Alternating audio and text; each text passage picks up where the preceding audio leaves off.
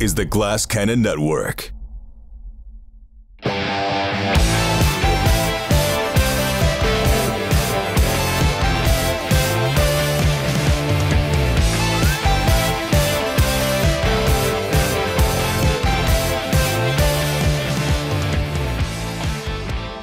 Good evening, everybody. You know, we here at the Glass Cannon Network, every week, we put out a calendar of the content that's going to come out for that week. And once in a while, there's a show that pops up that gets everybody juiced.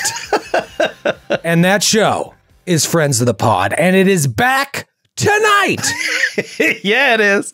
And it's very exciting because the whole point of Friends of the Pod is like sometimes you just want to do a show for a couple eps, play with some friends and see what happens. Not commit to a 7-year campaign. And so tonight we are joined by several different friends, and in my case, one enemy in Joe O'Brien. I thought you were going to make us guess. Pod. One enemy. Well, I'll talk to you later. Yeah. We're always thrilled to have the lovely Josephine, McAdam, and Noura Ibrahim joining us. Friends. Yes! I mean, close friends of the pod. We need a new show called Close Friends of the Pod. Oh, wow, you categorize everyone you have on. So we have a ranking system.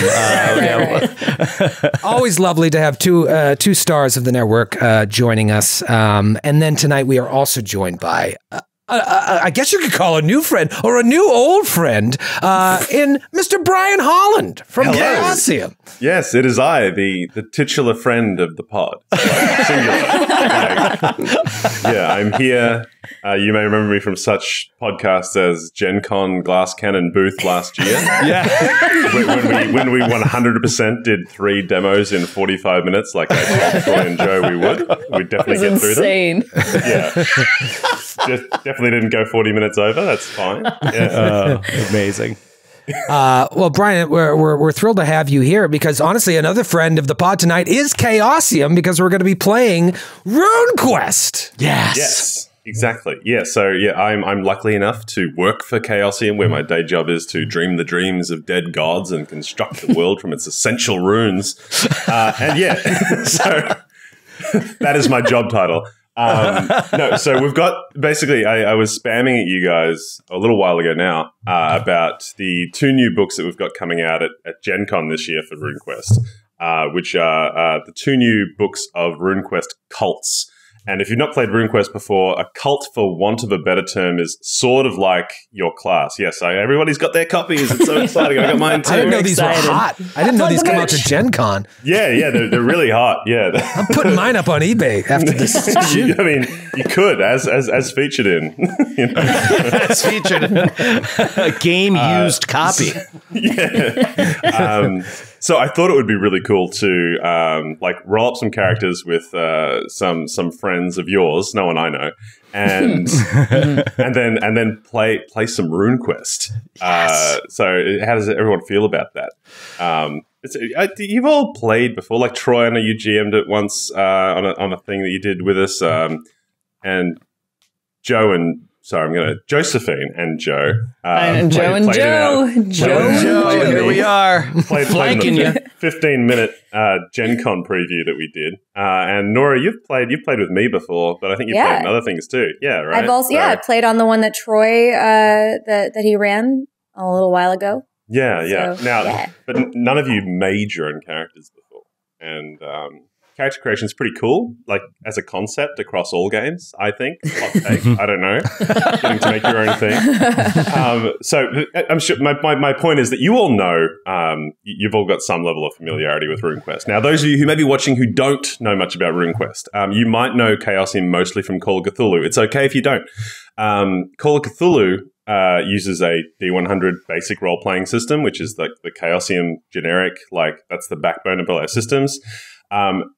If I were to describe the system of RuneQuest, it's like if you took the bare bones of Call of Cthulhu and gave it sort of a level of crunch akin to somewhere near Pathfinder 1st edition, maybe sneaking towards 2nd. So it's a crunchier system. It's a much more brutal system, but it also is a more malleable system where you can really, really grow a super unique character. It is set in a Bronze Age fantasy setting. You know, so whatever that conjures up, if it's like chariots and like gladiatorial arenas and all kinds of other weird stuff. And it is a high magic setting. And I mean that like literally every character can use magic. That doesn't mean everybody is like a robe wearing wizard who's going to like have 2 hit points and then drop dead. If you want to focus on spellcasting while also being like a hardcore wrestling warrior, you could do that. If you just want to have some like little spells that kick around and help you out, that's cool too. But everybody has magic, which is exciting.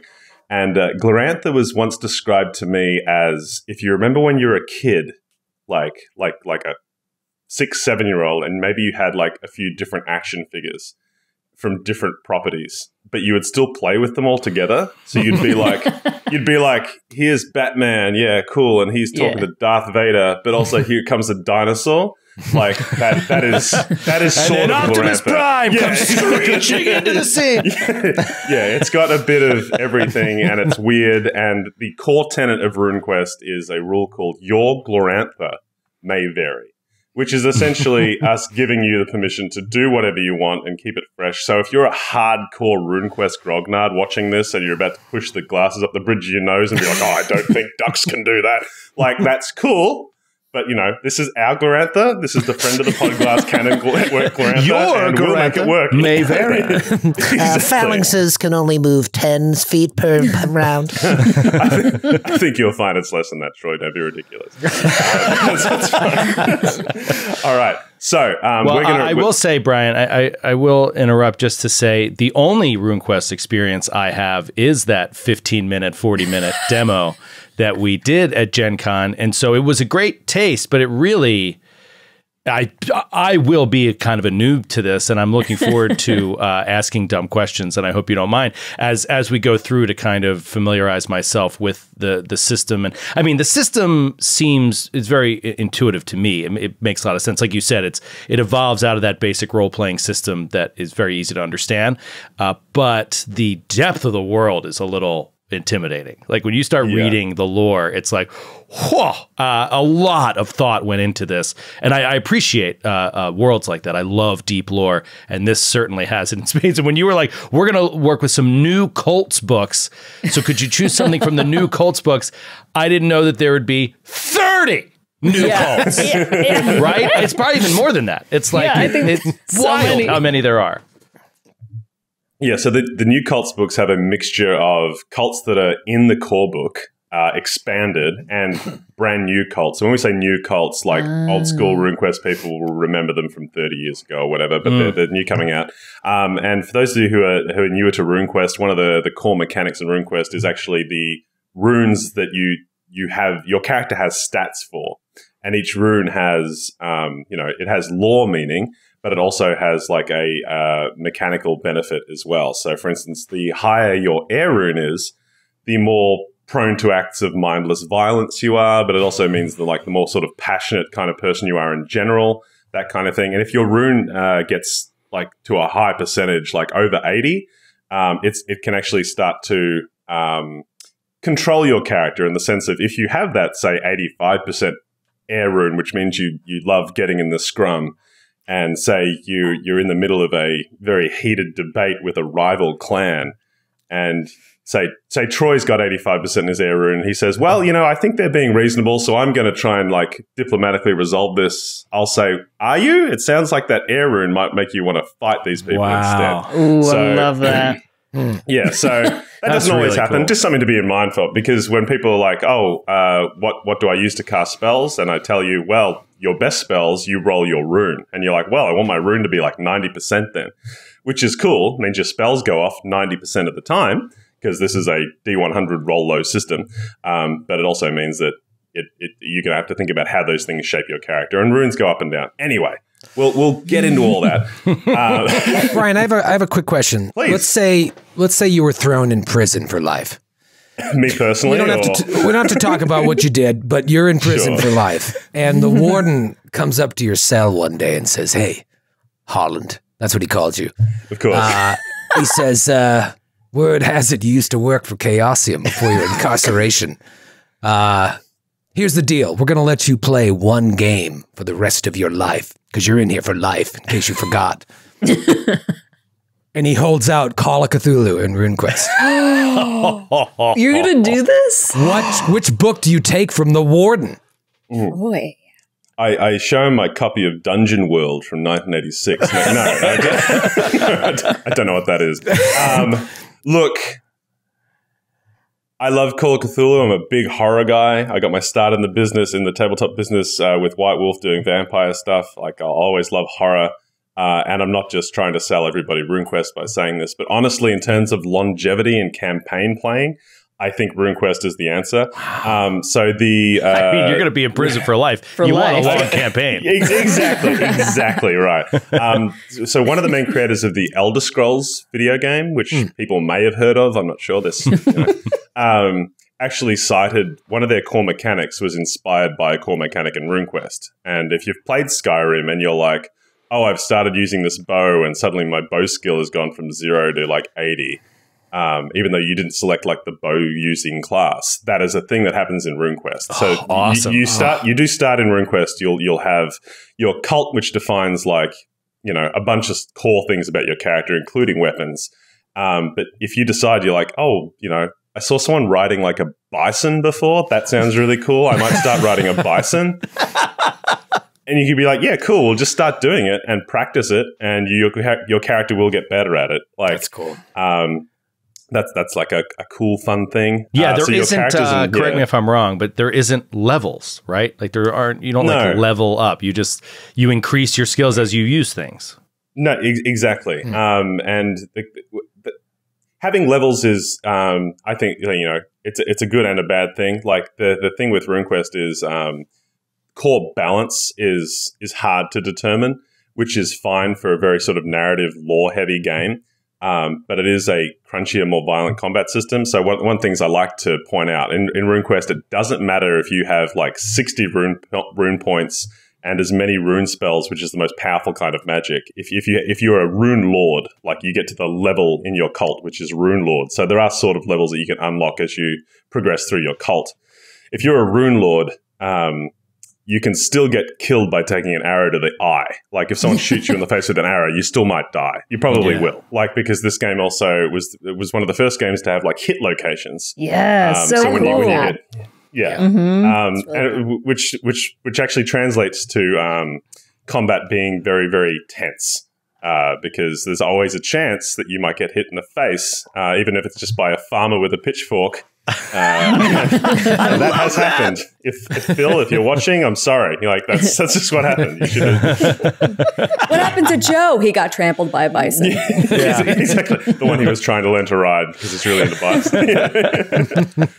Yeah, exactly. So it is it's a violent, hectic system. Are there any more like just basic questions? Because then I'm gonna start going through character creation stuff, and we're all going to do it together, and we're all going to grow a character together.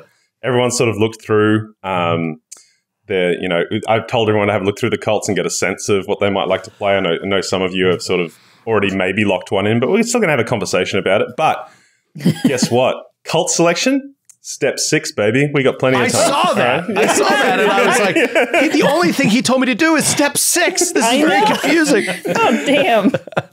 All right, so in RuneQuest, like Glorantha is a huge, huge world, but we're just going to focus on a portion of it called Dragon Pass, which is still about as big, or maybe a bit bigger than the continental United States, so it's still pretty big, right?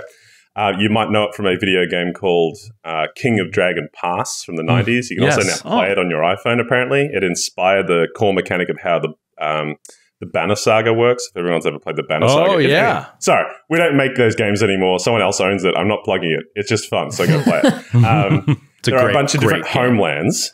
So normally when you make characters, you can select the homeland that you've got. There's like 6 core homelands with some more. But for now, for our game, I want everyone to play their homeland as Sartar. Like Sartar is sort of a default homeland for most of the adventurers. It's a mountainous kingdom made up of storm worshipping hill tribes who are united by the Prince of Sartar.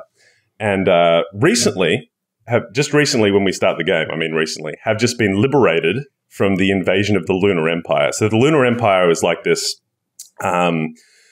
Essentially, I want you to picture like ancient Rome, but they all have like forbidden magic. And so ancient Rome, the Lunar Empire, invaded from the north and had been basically occupying Sartar for the last, I want to say, like 20 or 30 years. And they've just recently been pushed away. So there's still some dregs of them hanging out. A big deal with the Lunas is that, as their name implies, their god focus is that of the moon. And the moon in Glorantha is red. And it goes through all of its phases over a week. So it goes from full to nothing in a week over and over again. And depending on the phase of the moon, their magic can get more powerful. But the thing about the moon is the moon has a level of chaos magic in it, which regular nice folks don't like. We don't like chaos. Like, chaos is bad. No. So we're very happy to have recently banished them. So if everyone could write down the character sheet, the homeland is Sartar, Sartar. Okay, done. Everyone's done that. We're doing this worksheet from home. All right, now, another cool thing in RuneQuest, when you're playing your full campaign, you don't start by making your own character. You start by making your grandparents, and then you... Wait, don't click away. Just stay with me. Stay with me. You make your grandparents, and you go through these random event tables for your grandparents, which alter depending on which homeland you were. And they basically do two things. One, they give you a very rich background for your character, because you go from your grandparents to your parents and then to you. And the other thing they do is they teach you about the history of the last 60 years of the setting, without you necessarily just having to read through, 50 pages of setting. Now, having learned that a 45-minute demo, 15-minute demo can become a 45-minute demo, I thought we'd maybe not get 4 people to do starting at grandparents, because we'll be here for some time. So what we're going to do instead also, sorry, for the record, this has to be pointed out because it is in black and white on the background worksheet. It says you're not only doing your grandparent, there's your favored grandparent and other grandparent, which is correct. So amazing, that detail. Yeah, well, I think I just know, like, everybody has a favorite grandparent, and it's in the back of your hand. You'll never verbalize it. Favorite parent too? I mean, yep. Gee. And yes, exactly. other parent. The other parent. Yeah, the other one. Yeah. We don't need to sugarcoat things. No. Exactly. So we're going to use the players at home the players in the game right now, because you're all in your homes, I assume, have a copy of the background worksheet, which is a form fillable PDF that you can download from chaosium.com, and you can also print it out. Everyone's got that. So we're going to skip, I want to say it's like the first 2/3 of that sheet, and just go straight to the year 1622. Oh, wow. Okay. Which is the in the world, so which is when your character's history begins. So in the year 1622, there was the Great Winter. There was the Battle of the Auroch Hills. This was when the Lunar Empire and the evil Red Emperor, I'm using evil in quotation marks because they're evil from our point of view, right, as Sartarites. The Red Emperor was still occupying the land. Now, so what I would like everybody to do is to take your favorite 20-sided die. I hate all of mine. Got it.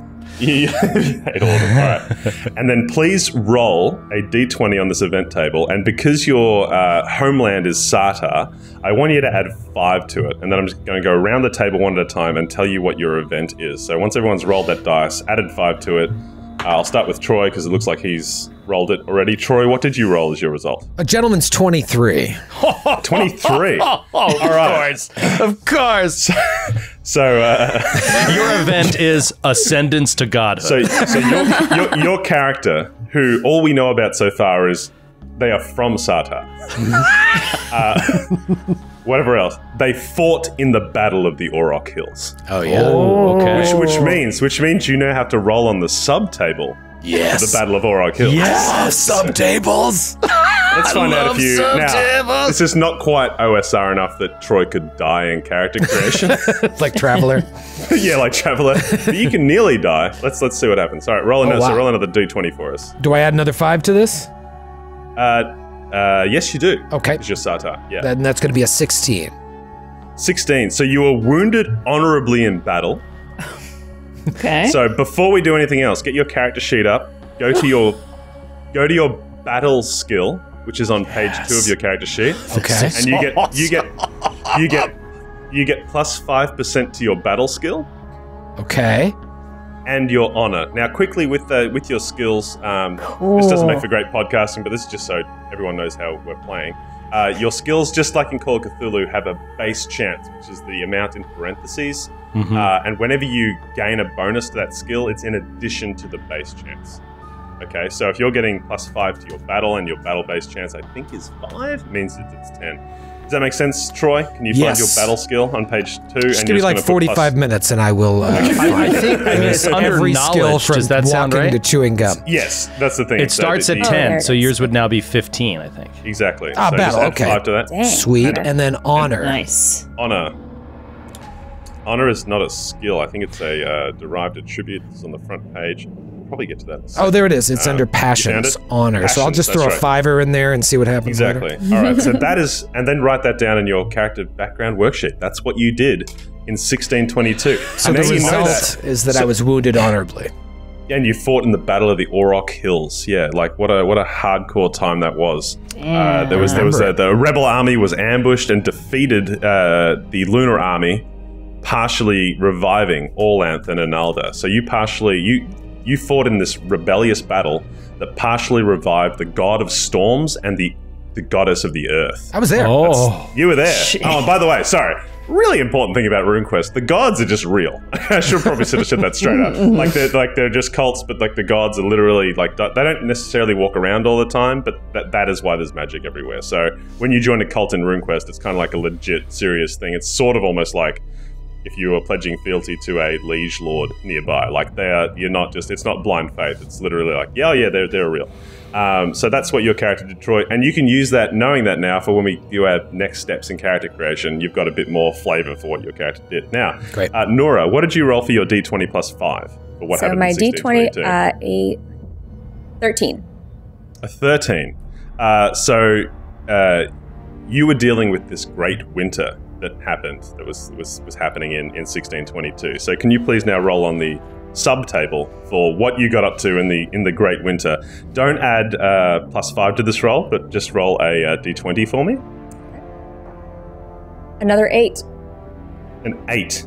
All right, so you nearly starved to death in the Great Winter. However, you were kept alive.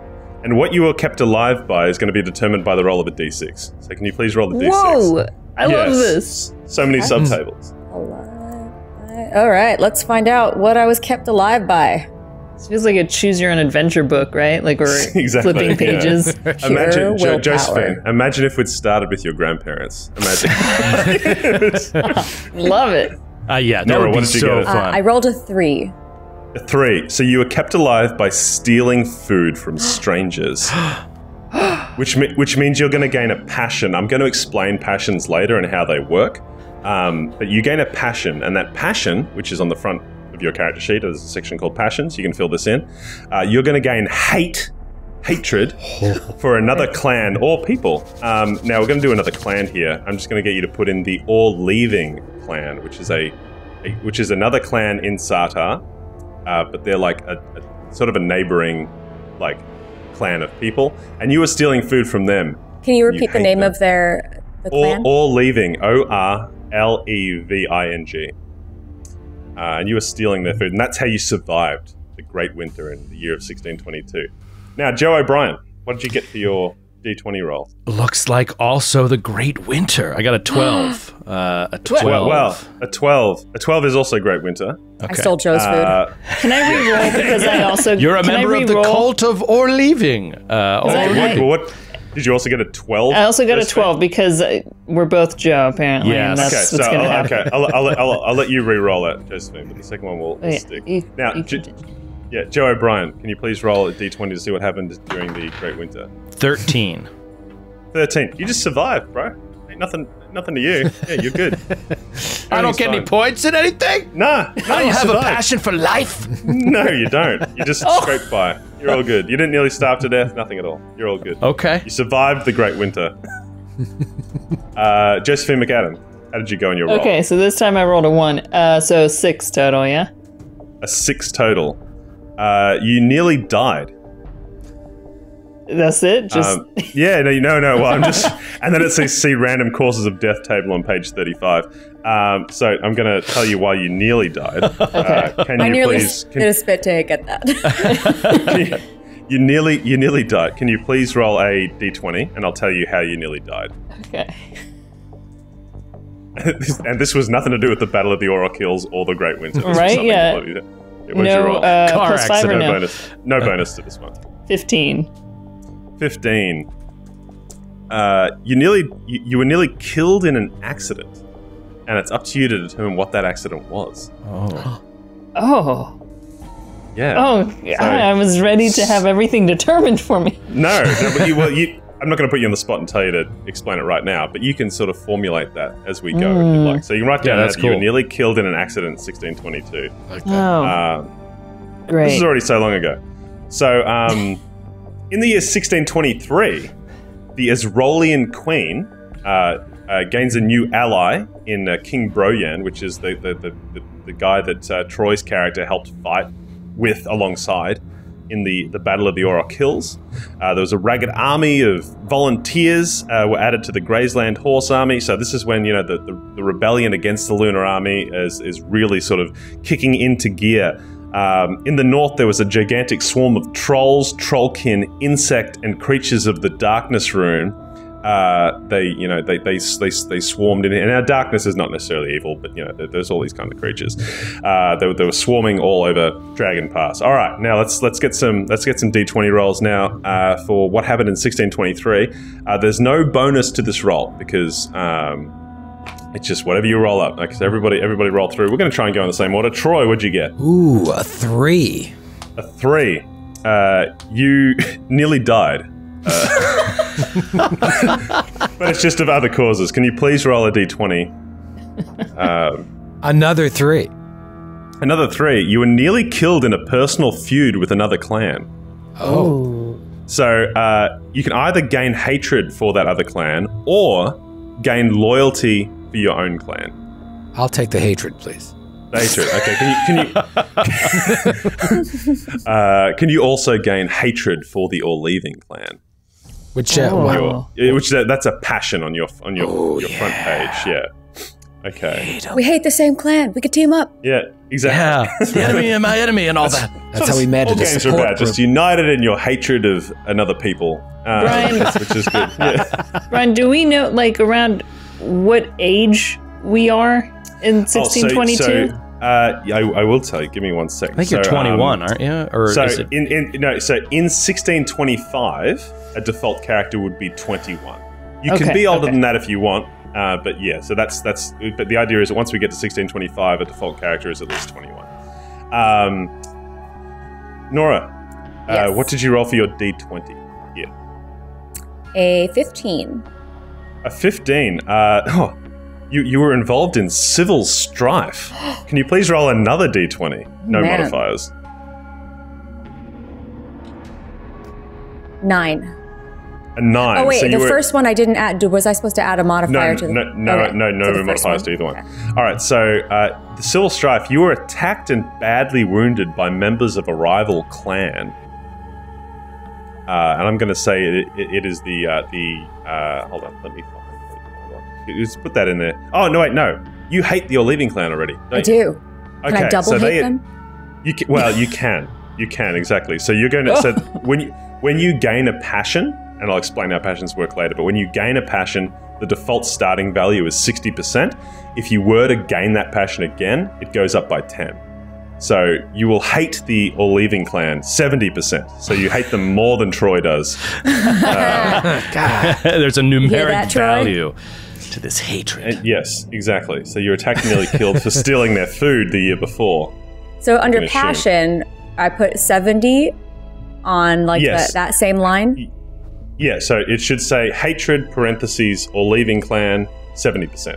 Got it. Cool. Yep. And Joe mine O'Brien. doesn't have a numerical value. Oh, sorry, Troy. Yours should start at 60%. Okay. So it starts at 60. 60. It's not just a casual hatred. Okay. It's like more than half the time you hate them. Yeah. 1623, let's see what we got. Also 15. Exactly. Also 15. Also 15. So civil strife, but that means you roll a d20 on the civil strife table. Another d20, 14 this time. 14. You killed a member of a neighboring clan. Oh. Who now seek vengeance against you. Nice. Wow. Okay. Come and try it. Okay, so I mean, okay. I think so. Like, there's already a narrative sort of developing here. So I'm just going to say that you killed a member of your leaving clan, and now you also hate them. Okay. Okay. Nice. So that is so you gain the hate for that rival clan. So that starts at 60%. Okay. And you can think about the situation in which this came up and why you killed them. You know, maybe as we grow and we continue creating characters and we're deciding how we know each other, maybe you can tie your backstories together there, if you like. Or you can just be like a rogue agent. You're like, I just ran into him in the street. You know, whatever you want to do. All right, Josephine McAdam, did you get your D20 roll? Let's see if you also killed or nearly killed someone. Yeah, right. Also, my accident that I nearly died in was a rhino stampede.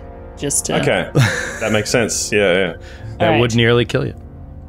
I figured. I was going to say flamingo stampede, and then I was like, I don't think that they weigh that much, do they? Glorantha and flamingos are huge. Okay, so like, oh well, in that case, in our Glorantha, you can totally say that you nearly died. It was in a flamingo stampede because I wanted to be kind of fabulous. Okay, I rolled an 18. You rolled an 18. You fought in the siege of Notchit. Notchit. Notchit is the capital of Isrolia, the matriarchal society just to the south of Sartar. Ooh. And there was a siege where the Lunar Empire was trying to lay siege there. So you now get to roll on another table for the siege of Notchit, and because you're from Sartar, please add 5 to this roll. So while everybody else was squabbling with the neighbors, Josephine's character was off fighting the good fight. What did you get? 6. Oh, you rolled a nat 1. Yeah, I did. Okay. However, so you survived. So please add 5% to your battle skill. Okay. But, however, this does mean that automatically you were drafted into the Battle of the Pennell Ford in 1624. So when we get to 1624, you won't have to roll to see if you fought at the Battle of the Pennell Ford. You just did.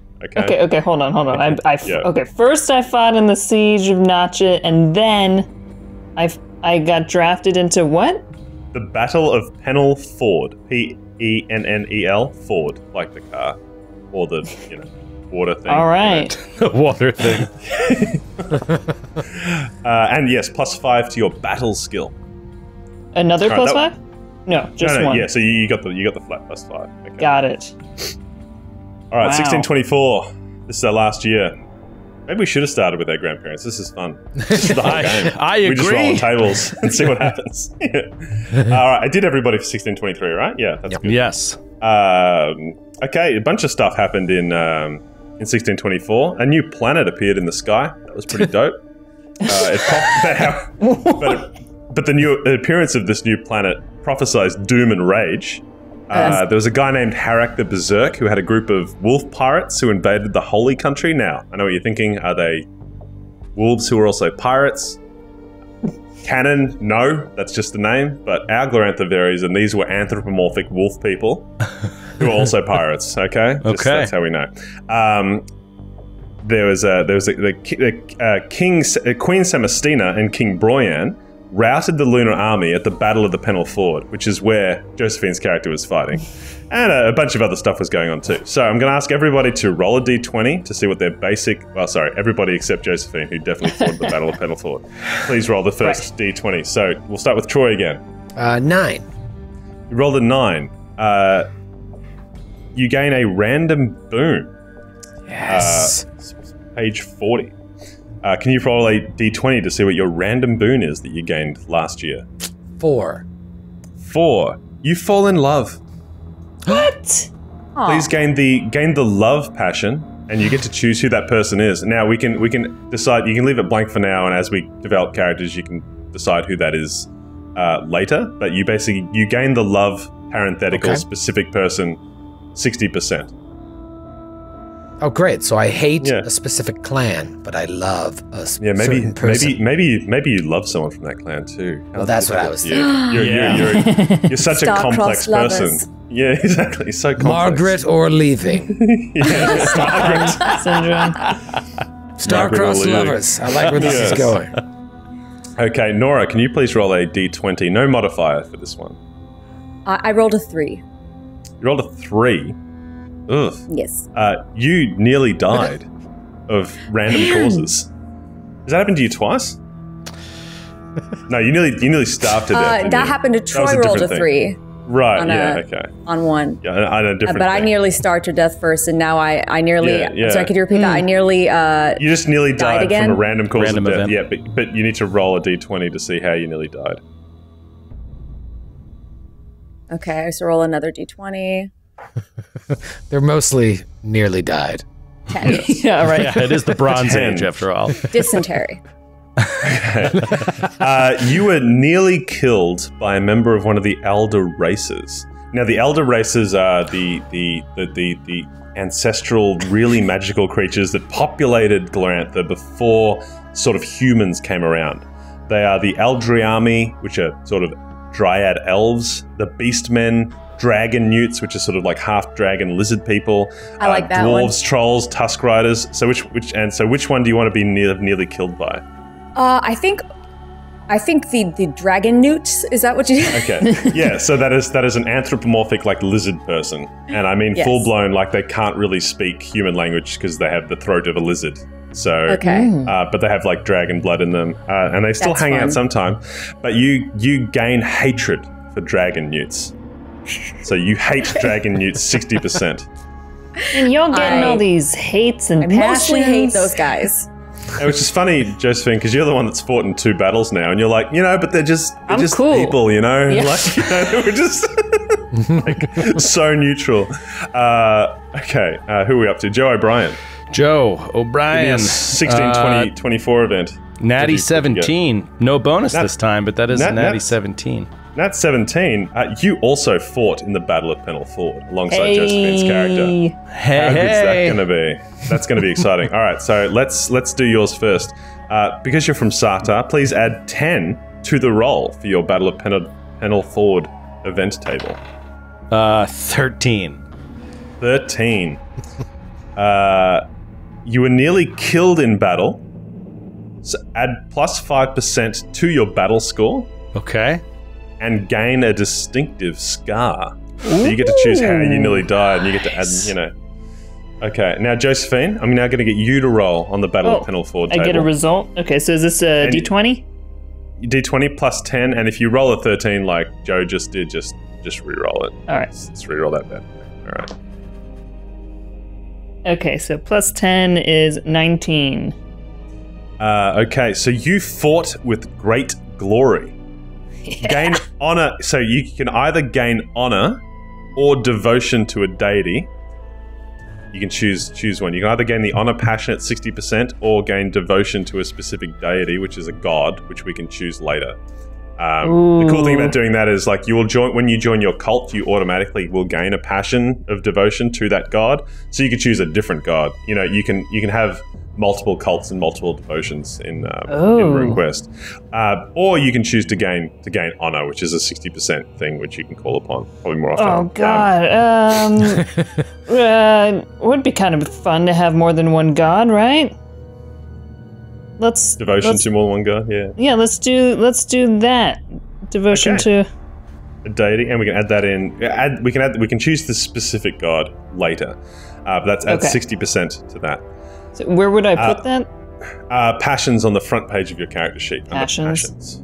Okay. However, also because you fought with great glory, add 10% to your battle. Great. Oh, man. We're just over here dying. I know. Like, I guess we stink.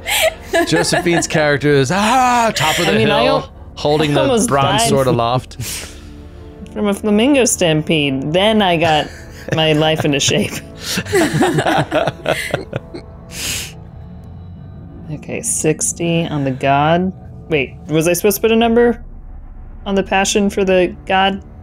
Yes, 60%. 6. Great. And now please choose.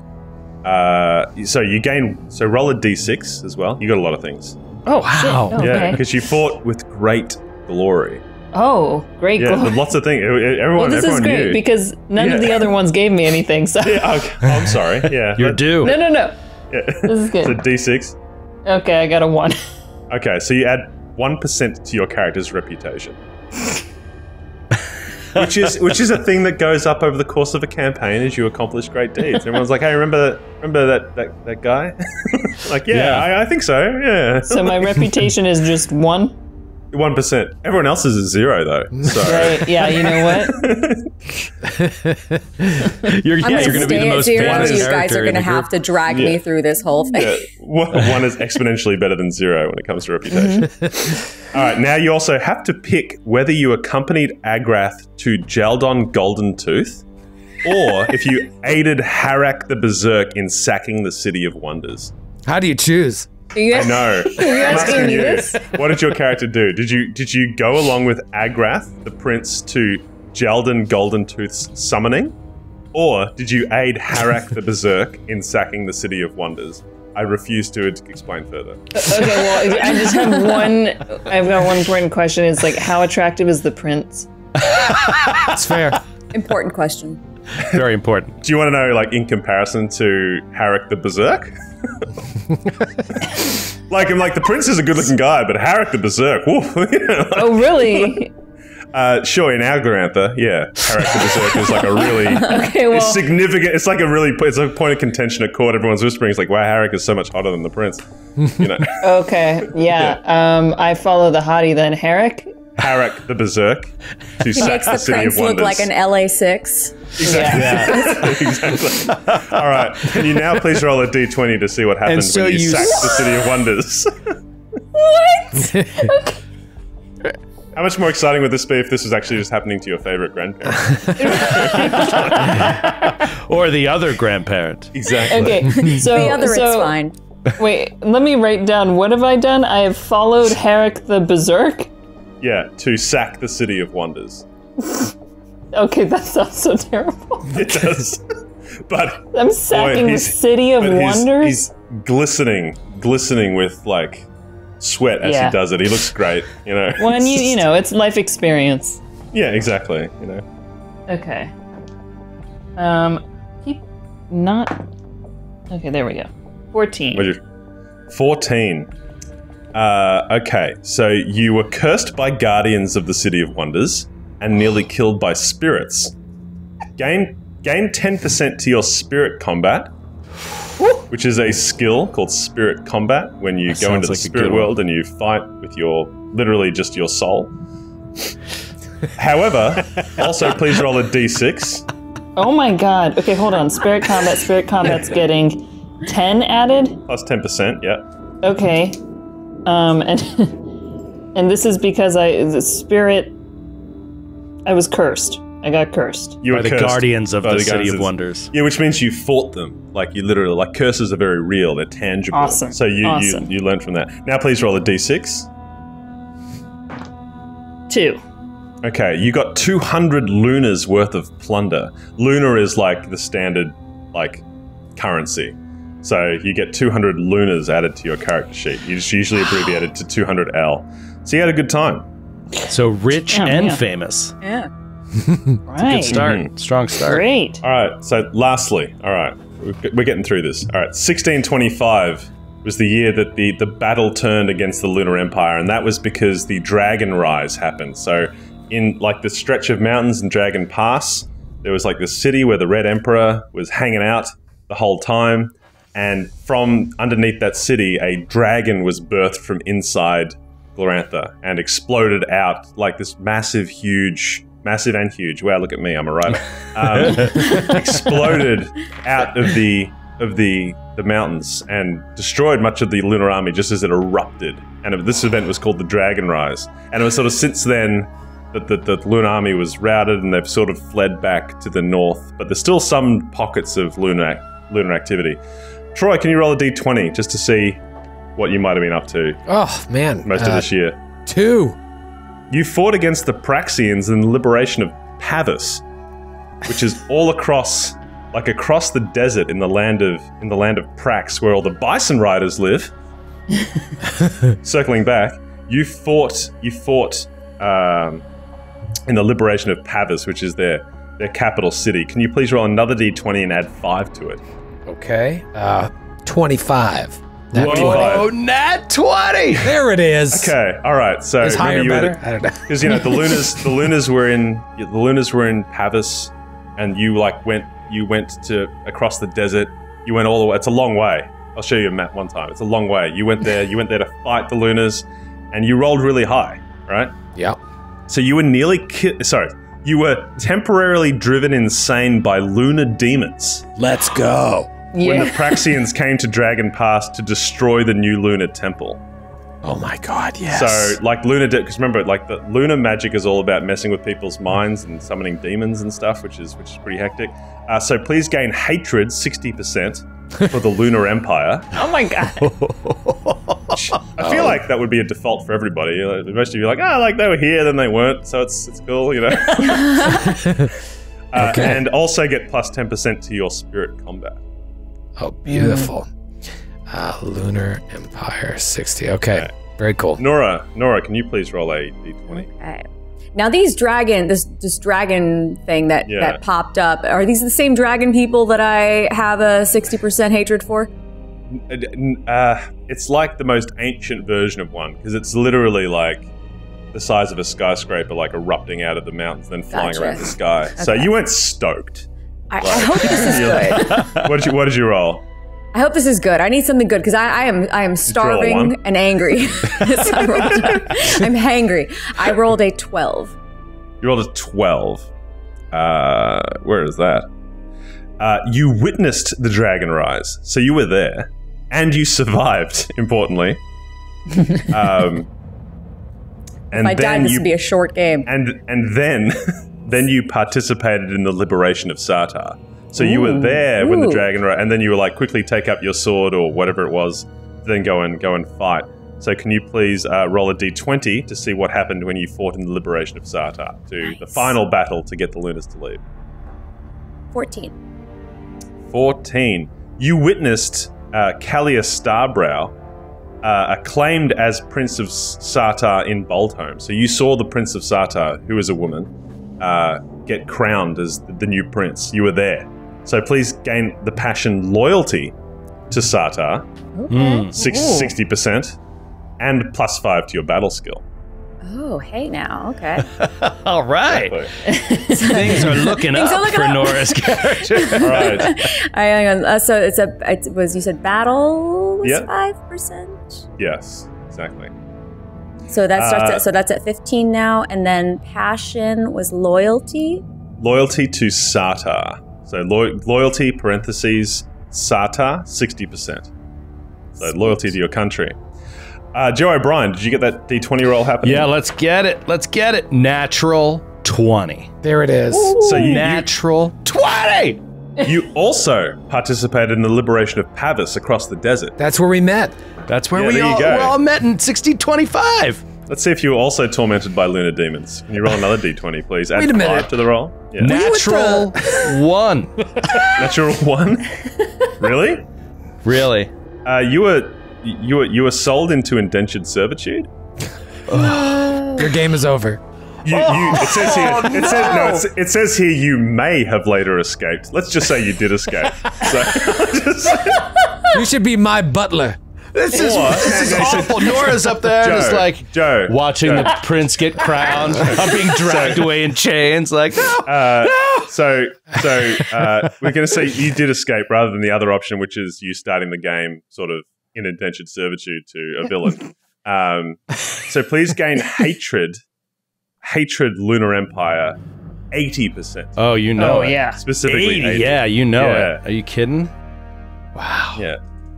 So that's a passion on the first page. And Josephine McAdam, your last 1625 event. Just a D20. Just a D20, unmodified for the first one. 19. Oh my gosh. You also participated in the liberation of Pavis I'm never across the desert. Not fighting. I'm never not fighting. Yeah, exactly. And you're so chill. All right, so can you now roll another d20 on the liberation of Pavis table? Let's see if you were sold into indentured servitude or tormented by demons or... 14. You fought with great glory. Come on, man. So gain honor 60%. Did you take honor already? No, I didn't. I took the god. So you get honor 60%. Add 10% to your battle. Okay. And you get to have a distinctive scar. Nice. As well. And can you roll a d3, please? A D3? Oh, shit. Yeah, so that's one. Yeah, you know. What is the? It's the Loon. What empire? The Lunar. Lunar. So like lunar is in like the moon. Okay. The moon. That's yeah, what I thought it was. Okay. Yeah. 2. Add 2% to your reputation. Man. So what's fun? So when reputation works, so if you meet like an NPC, the GM will like roll a D100 and see if they get equal to or under your character's reputation to see if they've heard of 3. you. But yeah, they've got a 3% chance to know Josephine's character, but a 0 for everybody else's. So let's just 3%. That's amazing, good. though. That's amazing. Okay. There's literally a 0% chance they've heard of you. Like, yeah, it's pretty sad. No bells. So it's like, no, that guy, you know, he went all the way across the desert, like, you know, with the bison riders. He got tormented by demons. No, nothing. No. Never heard of him. I also love that, like, I fought in all of these battles, still 0 hate, 0 passion. Yeah. No, you had honor. You gained honor as a passion. Yeah, right? honor. There's no hatred or love. Yeah. Sure. No hatred or love is what I mean. Yeah, no. Sure. Yeah, no like loyalty. Strong feeling about. You didn't gain loyalty either to your people or country, so you're just completely mercenary, really. You just did it for the love of the game. Like, yeah. Just all right. So we've done our background stuff, right? Does everyone have maybe now a better sense of where their character came from and what they're doing? Oh yeah. Oh, yeah. Exciting. All right. So now I'm just gonna, before we move on, I'm gonna ask everybody one thing. Do you want to play a human or do you want to play a non-human? Now I would like it would be cool if at least 2 of you were still human. I know, Noura, yes, you get your hand up. You had thought about playing something. Noura, what would you like to do? I'd like to play an elf, please. An Eldraami. Okay. Now the elves in RuneQuest are really kind of more like sort of like dryad people. Like they sort of, you know, look like this. Some different, like they're all different sort of forest creatures thing. Nice. So please put on your character sheet somewhere where you like that you are an elf, and you get to choose if you want to be a brown elf or a green elf. Let's do green elf. Okay. Yeah. That just sort of determines the color of the leaves, I think, that you sprout, maybe. I don't know. Yeah. It's completely up to you. That's cool. I want to be a more sentient like a spring, ooze. more of spring than an autumn. Okay. Yes, okay. Cool. Yeah. All right, so note that. So that's going to change some of your rune stuff, which is what we're up to now. So doing our rune affinities. So there are 2 types of runes on your character sheet. There are elemental runes, and there are what are the other ones called? Power runes. I think they're called power runes. So the elemental runes are darkness. To have a strong affinity with darkness is to be cold, cruel, patient, and secretive. There's water. To have a strong affinity with water is to be mercurial, capricious, and mutable. Earth is to be pragmatic, prudent, worldly, and sensual. Fire or sky means to be pure, chaste, idealistic, and perceptive. Air is to be passionate, violent, proud, and unpredictable. And moon is to seek spiritual liberation from the bondage of fear and ignorance. And then there are power and form runes. So bear in mind, now each of you have sort of looked at some of the cults that you'd like to join. Yeah. To be able to join that desired cult, you need to have 50% in one of the runes associated with that deity. Oh. Right. So I'm happy now if you would like. So if you've all sort of pre-selected one, it's you know, we can always go back and change it a bit. But just keeping that in mind, so the higher the rune ratings are, the better your adventure is going to be at using your cult's rune magic, really. So, did you already, which is the important thing. Like, choose one? I'm between two, so I don't know if, like, the assignment was to come with 3. And so I have 3. Okay, I have 3 too, Joe. I just, you know, with my history, Josephine. With my history, I think 2 would make more sense. No, yeah, I have 1 that I really want to do. I just have the other. Yeah. I have the other 2 in case, you know, Brian says I'm not allowed. Only from these books. Okay, cool. Okay. Mine are all weird. You're all weird. Okay, that's good. Yeah, mine are weird too. Let's chat about that now because that's what we're here to do with these books. So let's go Josephine. You said you were between 2. Were they both from one book or are they from? I think they're from one of each. Okay, so one is Babista Gore. Okay, these are the Earth Goddesses. Babista Gore's dope too. Yeah, that's the one that I picked. Really? Okay, well, I'll do the other one then. If that's the one you really like. I have 2 others. So who is your other one? My other one is Gagarth. Oh, that was one of mine.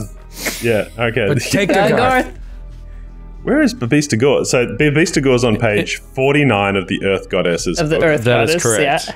So she's known as the avenging daughter.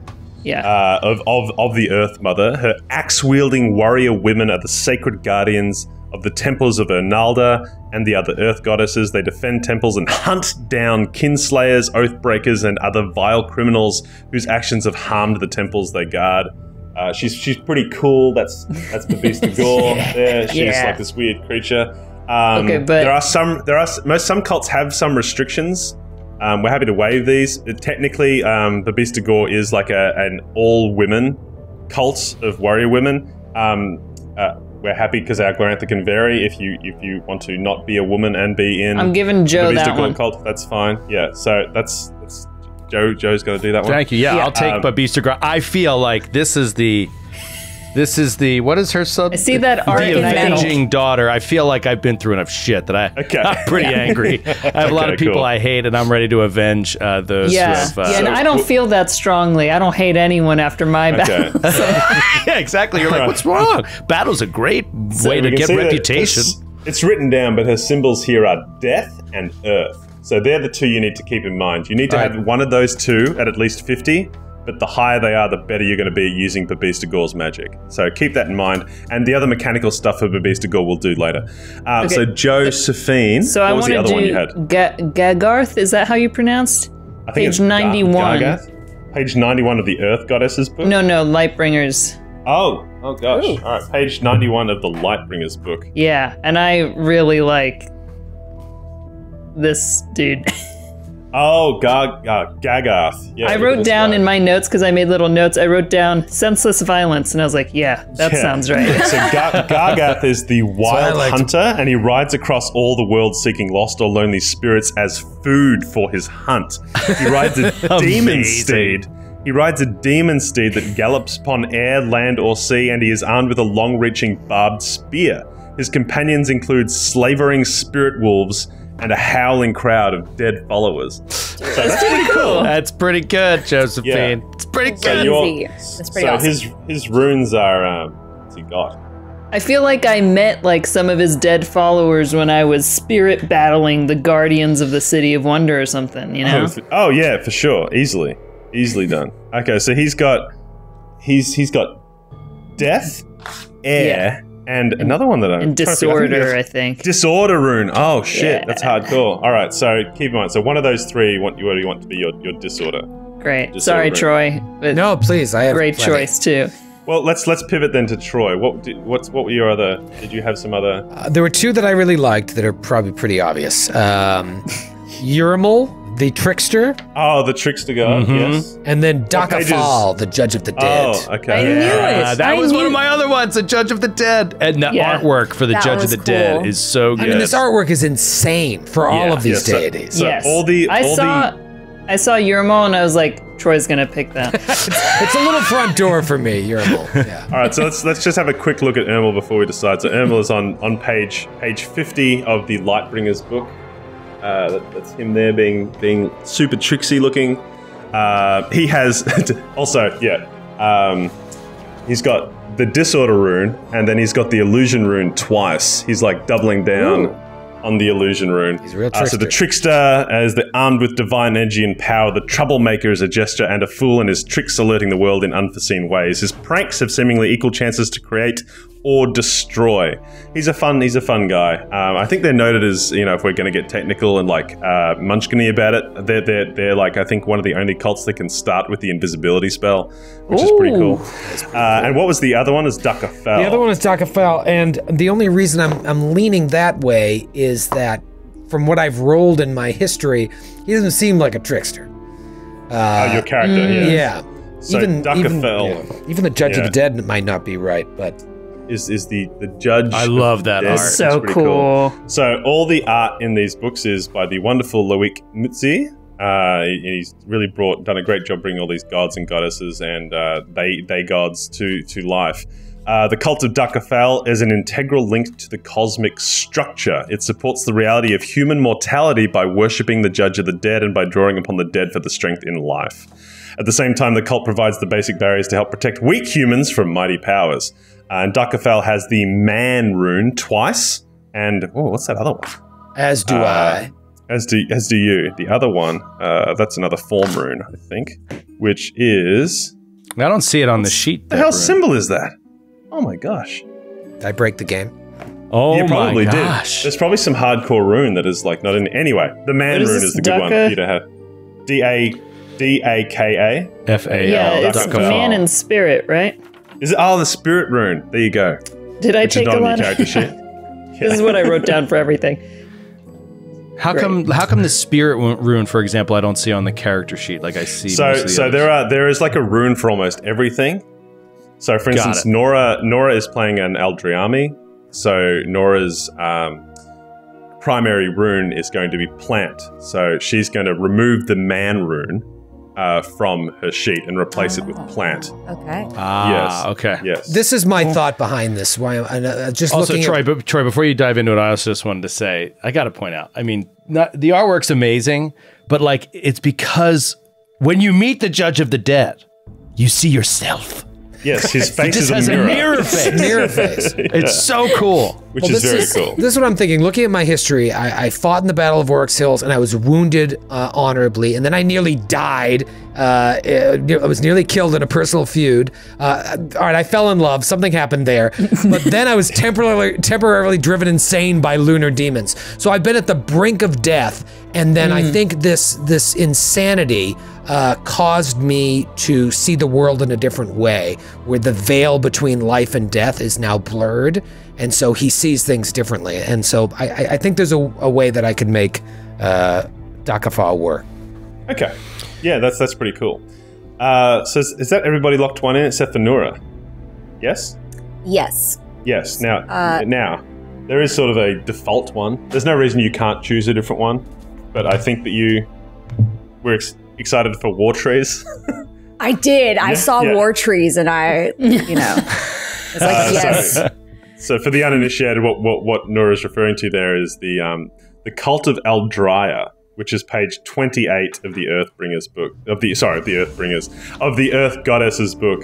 The artwork's really cool for this one. Yes, yeah. So Eldriah. Oh, yeah. And the elves are known as the Eldriami, so they're all sort of birthed from Eldriah. She's the goddess of the woods. She rules in all regions where trees dominate, including evergreen forests, deciduous woodlands, and tropical jungles. She commands everything within the woods. That's kind of why I went with like the green elf vibe. Yes. Nice. Yes. So her runes are earth, plant, and fertility. Those are the three things. But, what Noura is referring to there with the War Trees is that there is sort of a unique spell that the Eldriami, or the followers of the Eldriah cults get, which is sort of to animate trees and make them, turn them into wood warriors. Oh, that's awesome. Okay. Yeah. Brian, can I just ask just game history? Like, these runes are really cool that there's like a rune to symbolize each concept, elemental or power or whatever. How far back do these runes go? Like, are these from RuneQuest from 78 or whatever? Yes, like, yeah. So, are they updated? Greg Stafford, who was the founder of Chaosium, who created Glorantha, and he's the founder of Chaosium, but he's also a visionary game designer. In tabletop game design world, there's a rule called there's a concept called the Stafford rule, which is whenever you think you've come up with a new game mechanic, you need to check to make sure Greg Stafford didn't actually come up with that game mechanic 40 years ago. Unfortunately, Greg Stafford passed away a few years ago. I never got the chance to meet him, but I've heard nothing but amazing stories about him. And for the guy who created the world of Glorantha, everything I've heard about is his personal life as like a practicing shaman and all that kind of stuff. It all checks out. Like he was, I'm not sure what he was up to in the 70s, but he was definitely on some sort of vision quest. And he passed away in a sweat lodge. And I think that really tells you everything you need to know. Like he was, a lovely man by all accounts. But yes, he conceptualized Glorantha completely. He says it just came to him fully formed. We actually did an ad that some people might have seen that Josephine actually did the voiceover for. And what Josephine read in that was a poem written by Greg Stafford about his experience creating Glorantha. He said it just walked into me, and then it was just all out there. So he liked to say he discovered Glorantha, but yeah. So all the runes and stuff, that's all created by Greg Stafford, dating back to, and there's been no new ones added as far as I know. That's just all amazing. Since 40 years ago. Huh. Okay, so we're gonna assign some numbers to your various runes. So you need to choose. So out of your elemental runes, which are the ones sort of like in that circle in your character sheet, which are darkness, water, earth, fire, air, and moon. You need to choose 3. So you want to choose a primary rune, a secondary rune, and a third rune. Now, your primary rune starts at 60%.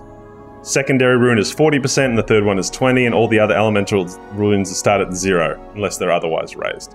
Now, so choose those now, and bear in mind that you need to have at least 50% in one of your cults runes going. But I mean, they don't have to be elemental, right? Correct, because most cults have more than one rune. Now, Noura, because you're an elf, and these are the rules for creating non-human adventurers are in the Glorantha bestiary. Okay. You could be. Noura decided to be an elf. You could also be a troll. You could be a baboon. You could be a duck. All that kind of stuff. Like literally like Donald Duck. I need to play a duck in the next game. Yes. So we're assigning 3 numbers at 60. What were the other 2? 60, 40, and 20. And that's across all of the power and elemental. Just to the elemental ones. Oh, so okay. choose. Will we get a chance to assign over 50 to a power? Okay, yeah, you will. Yeah. And now, sorry, where do you find which rune that you have to go 60 in?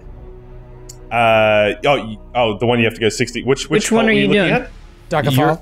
Man, right? Man and spirit. So you don't have to put 60 in any particular elemental. You can just choose. Yeah, because we're going to do those in a second. Yeah. 60, 40, 20. Okay. So, and Noura will get to your plant rune in a second. Okay. But otherwise, everything else is the same for you. So once everyone's done that, and please note that because you're all from Sartar, you also get a bonus of 10% to your air rune, regardless of whether or not you pick your air rune. Oh.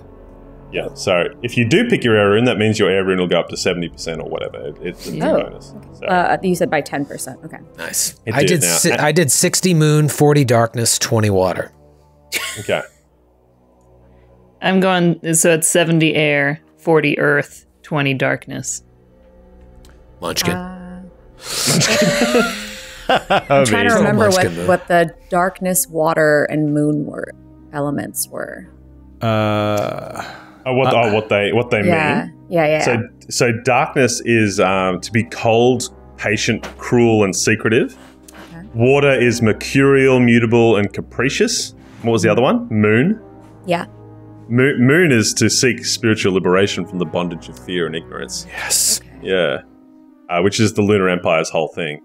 Because they're misunderstood, maybe. We'll go there. Okay, so I think I'm going to go 60 earth, 40 moon, and I'll bump up the 30 air. Okay, excellent. And now for the other ones, which are your power and form runes. So these ones, you'll notice, are all in pairs on your character sheet. So you've got harmony and disorder, stasis and movement, truth and illusion. These are all opposites. Fertility and death, man and beast, or in Noura's case, plant and beast. These are so the sum of these two, each pair, always equals 100. So if one goes from 25 to 26, the other one goes from 75 to 74. Does that make sense? They always they go up and down. Yeah. You with me so far? Mm-hmm. Right. So you're going to choose from your power and form runes, choose 2 different affinities to start with a value of 75, which means the opposite one starts at 25. All of the other runes are going to be at 50-50.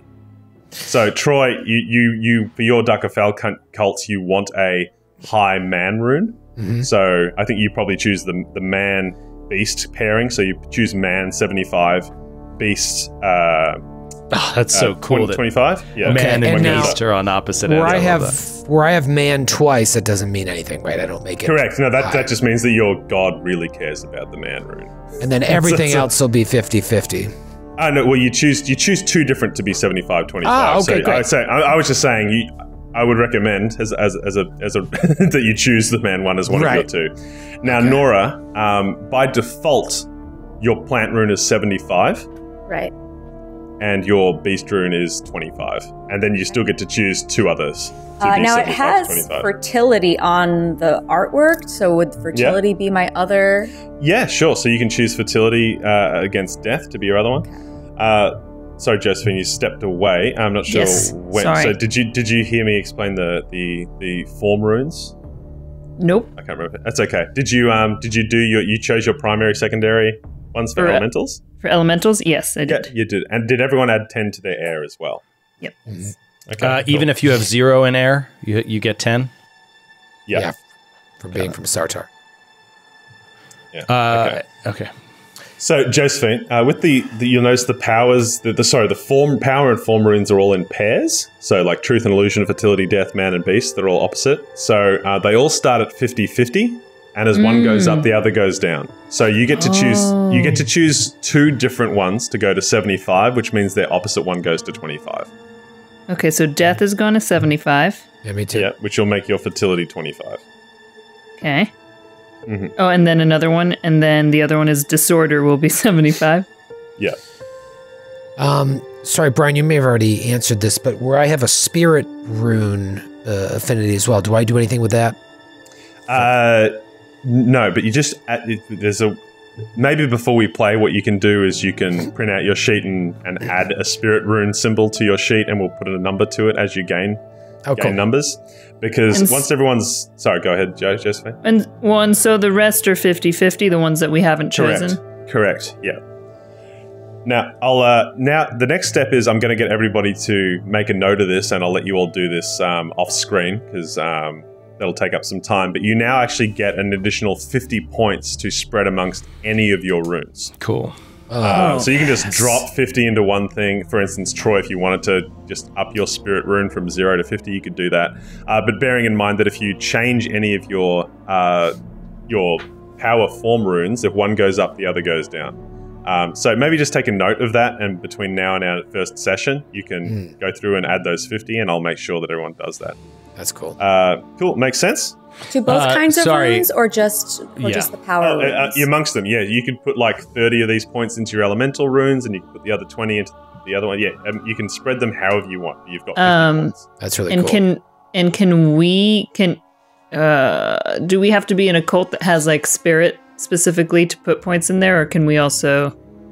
if you've got a special rune that's not on the character sheet, you need to have a way to access that. So you can't just like slap them into plant, or anything like that. So great. Okay, so we're now going to generate characteristics, which is super exciting because this is old school. We're going to roll dice and add them together. This is Pathfinder 1, baby. Yeah. Now this is familiar. Exactly. All right. So we're going to go through, and this is where these next few steps of character creation will feel a little crunchy or a bit old school, but once that's done, that's most of the sort of mathematical crunch done for the system, right? All right, so we're going to go through. Everyone got a pile of D6? How many do we need? At least 4, but you can roll them over and over again. So what you're going to do is, so for your strength, dexterity, constitution, power, and charisma, you're going to roll 4 D6 and discard the lowest results add them together and write it down. I trust you all to do that. Okay, now, however... In order? Yeah, so you're going to do strength, dex, con, power, charisma. And however, so roll 4, discard the lowest, and you can't be higher than 18. Okay. So if you... Yeah, that's... if you're higher than 18, you've done something wrong. That's why we're all doing strength right now? Okay. Yes, everyone do their strength. Write it down. Oh, yeah. All right, so like, what if I want to have a strong character? Like, I might just not. Correct. Right? This is really old school. I love it. Yeah. to be fair, in the game, most of your rolls will be based on your skills, and occasionally it's not like but we'll find out. You might just maybe you're just a bit sickly, Yeah. Yeah. Oh man, my second roll was feels so bad. like it feels like in this setting, in this age, like it doesn't matter. Like if you're not strong, you have to fight to survive. Like you know, 100%. You also go ahead. Garbage. Trash. This is insane. Is con next or intelligence next? So after strength is dexterity. Oh, okay. Because I'm like, I rolled an 8 for con, and that would explain why I nearly starved to death all those times. But that's my dex instead. That's right. Okay, I can do that. Okay. So, how come there's a characteristic associated with an elemental rune? I feel like I'm seeing that in the book. Is there? Where's that? Where? It says like water, characteristic, dex. Yes, because where am I looking here? You will get a bonus to some depending on... Okay, cool. Oh, no, sorry, that's mechanically so, because the way you use runes in the game is to become impassioned by the rune. So, for instance, if you want to make a roll for a characteristic that has an association with a rune, you can roll on the rune to give yourself a bonus to that. It's to augment it. Augment it, right? yes, exactly. Cool. Yes, correct. So we're doing strength, dex, intelligence, power, charisma, or just power, charisma? So you've done strength, dex, con, power, and charisma. Con, power, charisma. Okay. Yeah. Con is third. So we don't do Con's number size and int? Oh, sorry, there's a few questions there. Noura? So con is the third one? Con is the third one, yes. Sorry, Troy? Sorry, so and did you say size and int as well or no? We're going to size it into slightly different, so don't do those so yet. strength, dex, con, power, charisma. Charisma. Yeah. Okay. Oh my god, this is... Oh no, what have you This done? is amazing. Well, I'm starting to picture this character, like they're starting to come to life. And I happen to put my highest rune 60% elemental in water. Because nobody said that. So I was like, I'll put 60 in water, and I see that it was dex. I was like, okay, so maybe they're a dexterous sort of, not strong. So I rolled strength, I rolled an 11. Then I rolled dex, and I rolled a 15. I was like, this is awesome. And as I'm going through and thinking about the history of this character from, nearly dying, has a wicked scar, is a murderer, or maybe based on my clan was doing like a contract kill for the clan, still killed somebody, and then was sold into indentured servitude. My charisma is a 7. Nice. Like this fits. I rolled 3 ones and a 5. Oh my god. I rolled pretty solid, I gotta say. So has everyone done those first 5? Yeah. Yeah, first 5 are done. All right, so for your size and intelligence, you're rolling 2d6 plus 6. Okay. 2d6 plus 6, okay.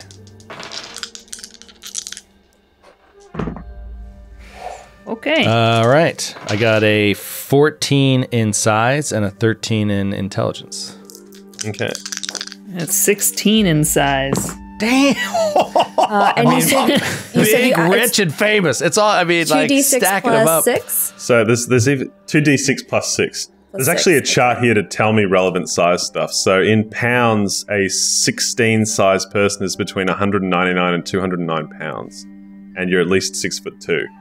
Hell yeah. Wow. Yeah. So I got 11 in size and 15 in intelligence. Okay. Let me just double check your elf sheet to make sure I'm not... No, there's nothing about your characteristics there. That's okay. My stats May I are stupid. ask a question about the character sheet?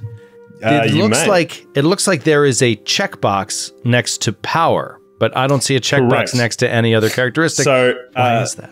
So for those of you who played Call of Cthulhu, you know that when you in the game, when you make a successful roll on a skill, you check the box and that skill might get bigger at the end of the session.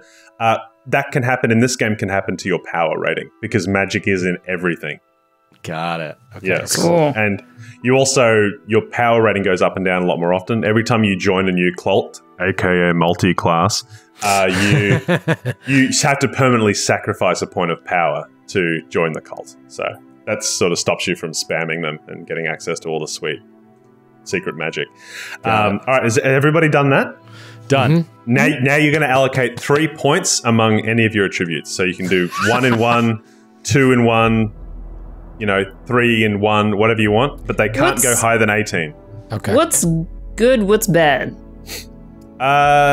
There's a weird aside. Like, I dearly love my close personal friends, colleagues / boss Jason Giral and Jeff Richard. But some of this book is written pretty old school, and it says that it says to disregard an adventurer whose characteristics average 12 or less. Just disregard it. Start again. Okay. My average is 15. We're not going to do that. We're not going to do that. We're putting 3 points into something? Yeah. How big can I get? You can't go higher than 18. Also, before you add the 3, I'm giving everybody a veto. So if there's one characteristic that you would like to re-roll and accept the new result, yes, please. Accept the higher of the 2 results. Not going to be rude. If you roll lower, just keep the current one. If there's one you'd like to re-roll, you can do that now. My dex is at Joe, an 8. you can't re-roll your charisma. I might as well re-roll one. Narrative reasons for why your charisma's low. All right, I'll take a free re-roll. I'm going to re-roll my power, which I rolled a 9 on. I think I can. Oh yeah, do higher power is good. Yeah. So I rolled an 11 and over an 8 for the second. Okay. Yeah, I rolled an 11 instead of a 9. I rolled a 10 instead of a 9, and then I can. So now I can distribute 3 points. Now everyone can have 3 points. 3 points into anything or all at once, Correct. or does it matter? So you can split them up, I think, however you want. You can split them up however you like. Yeah. The question is, you can go to 18 size. Is that what you're going to say? Yeah, and how large is 18? 18 is in pounds is between 221 and 253, and you're at least 6'5" to 6'6". You're in there. So. Imagine if you were also fantasy, a duck, right? Josephine. You'd be a giant 6'6" duck creature. Man.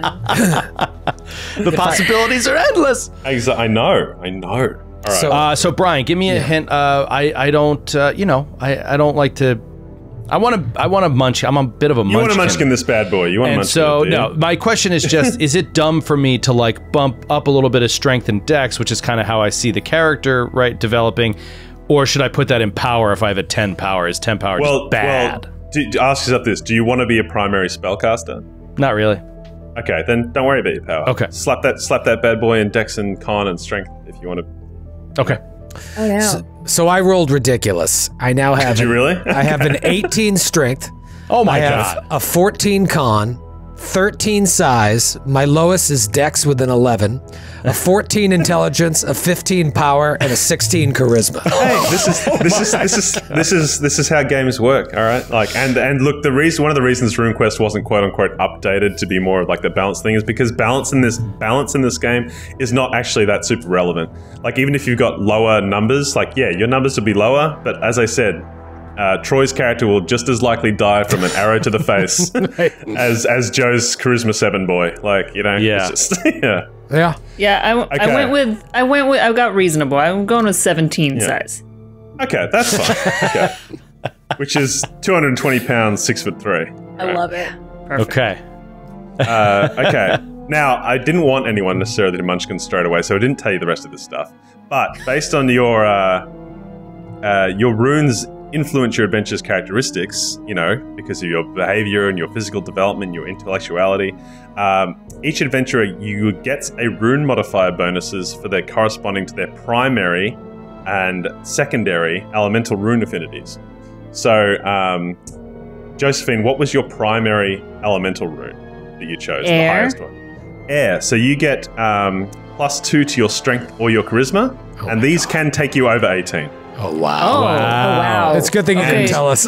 Okay, strength is going to 19. Okay, and Josephine, what was your secondary elemental rune? Earth. The second highest. Earth, con or charisma is +1. Okay, I'll bring my charisma to 15. Okay. All right, Noura, what were your highest elemental rune?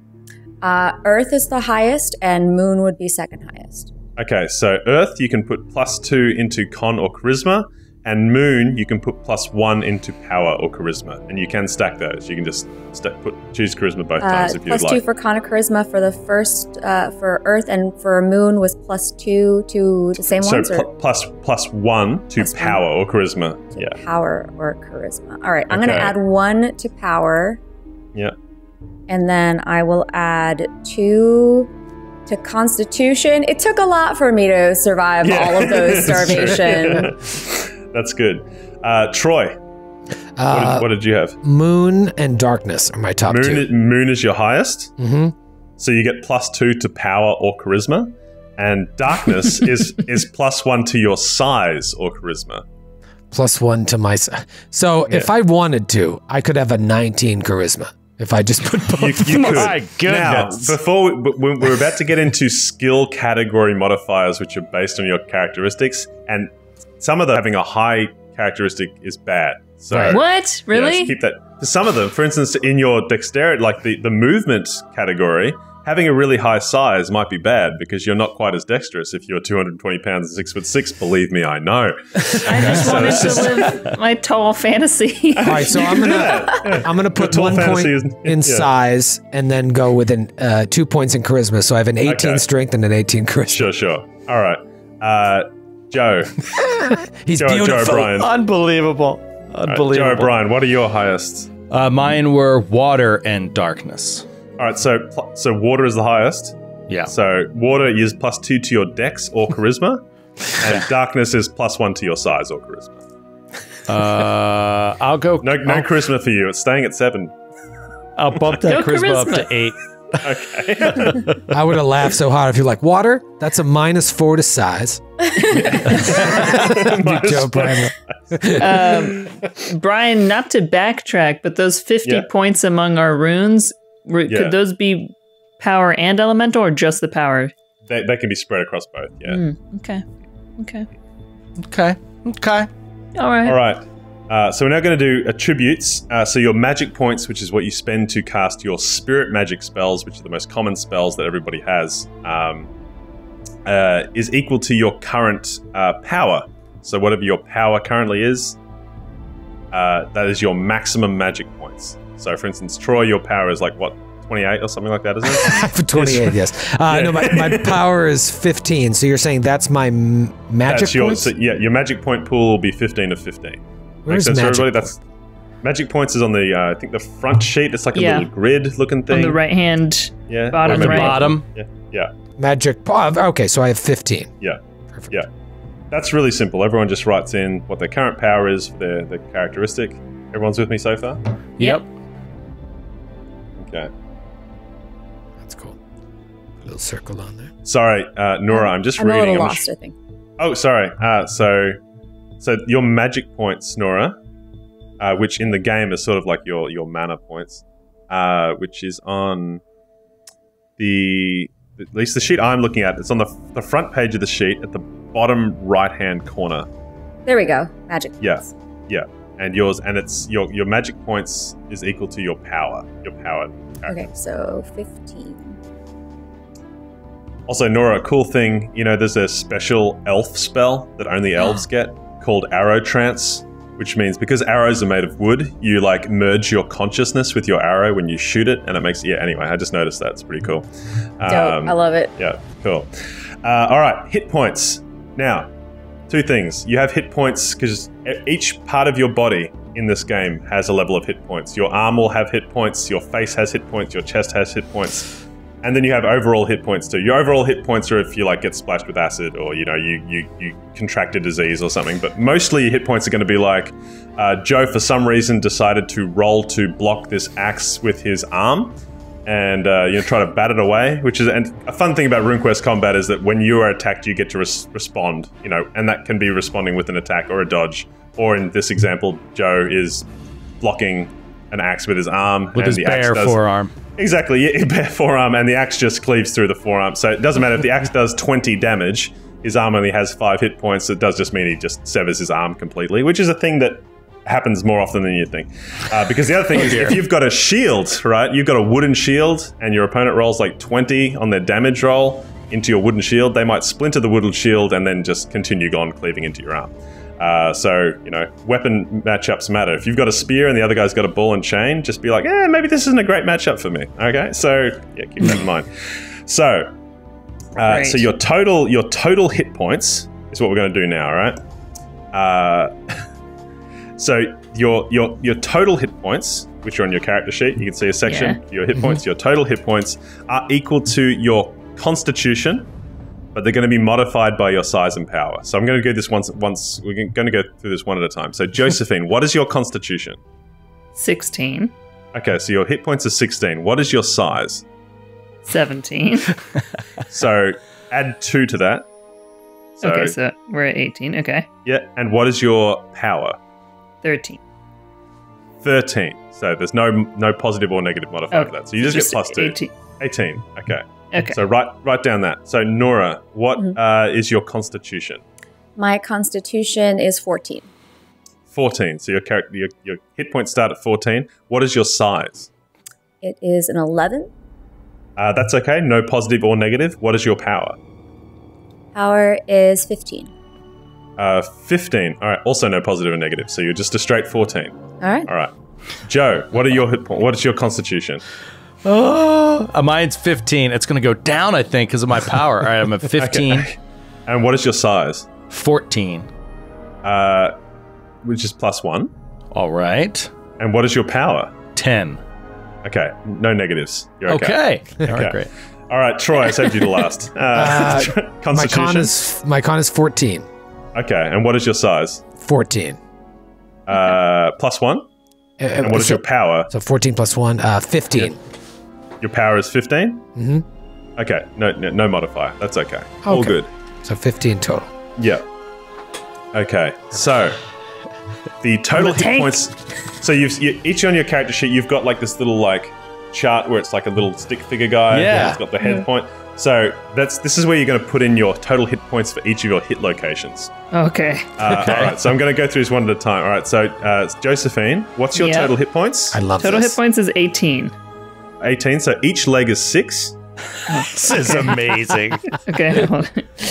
Yep. You got that? Yep. Your abdomen is 6. Okay. Sorry, your chest and your abdomen are 2 different places. I forget in this game. Yeah. Right. Yeah. Your chest is 7. Okay. If anyone else is 16 to 18 hit points, this is also you. Okay. So I am. So 6 in each leg, 6 abdomen, 7 chest. Yep. Okay. Then 5 in each arm, and 6 in the face. Not the face. Noura, what are your total hit points? Total hit points is 14. 14. Okay, so you've got 5 in each leg. And I'm a 15. Is this going to be the same? Okay. Yes, it will be. Okay. So 5 in each leg. Okay. 5 in your... Sorry, go ahead. I was just going to say, does this game just consist of parties, like, with amputated limbs just hobbling from town to town? Like, it was said for a long time, it's really important to have a healer who knows not just the heal spell, but the heal body spell. The heal spell is a basic spell that everyone has access to. It just heals hit points on a 1-for-1 basis with your magic points. But the heal body spell is required to repair severed limbs. Okay, so they can be repaired. Yeah, if someone has the none of us heal body spell. None of us took those gods. Probably not. No, sorry, that was doing so. 5 in each leg, 5 in abdomen, 6 in chest for both Noura and Troy. Nice. 4 in each arm and 5 in the face. I just love the way you say it. 4 in each arm and 5 in the face. 5 in the face. Exactly. Wow, this is really starting to fill out here. Exactly. Right. Everyone's healing rate should be next to that health box, I think, somewhere hit points. Is there a healing rate just to write in your healing rate on your character sheet?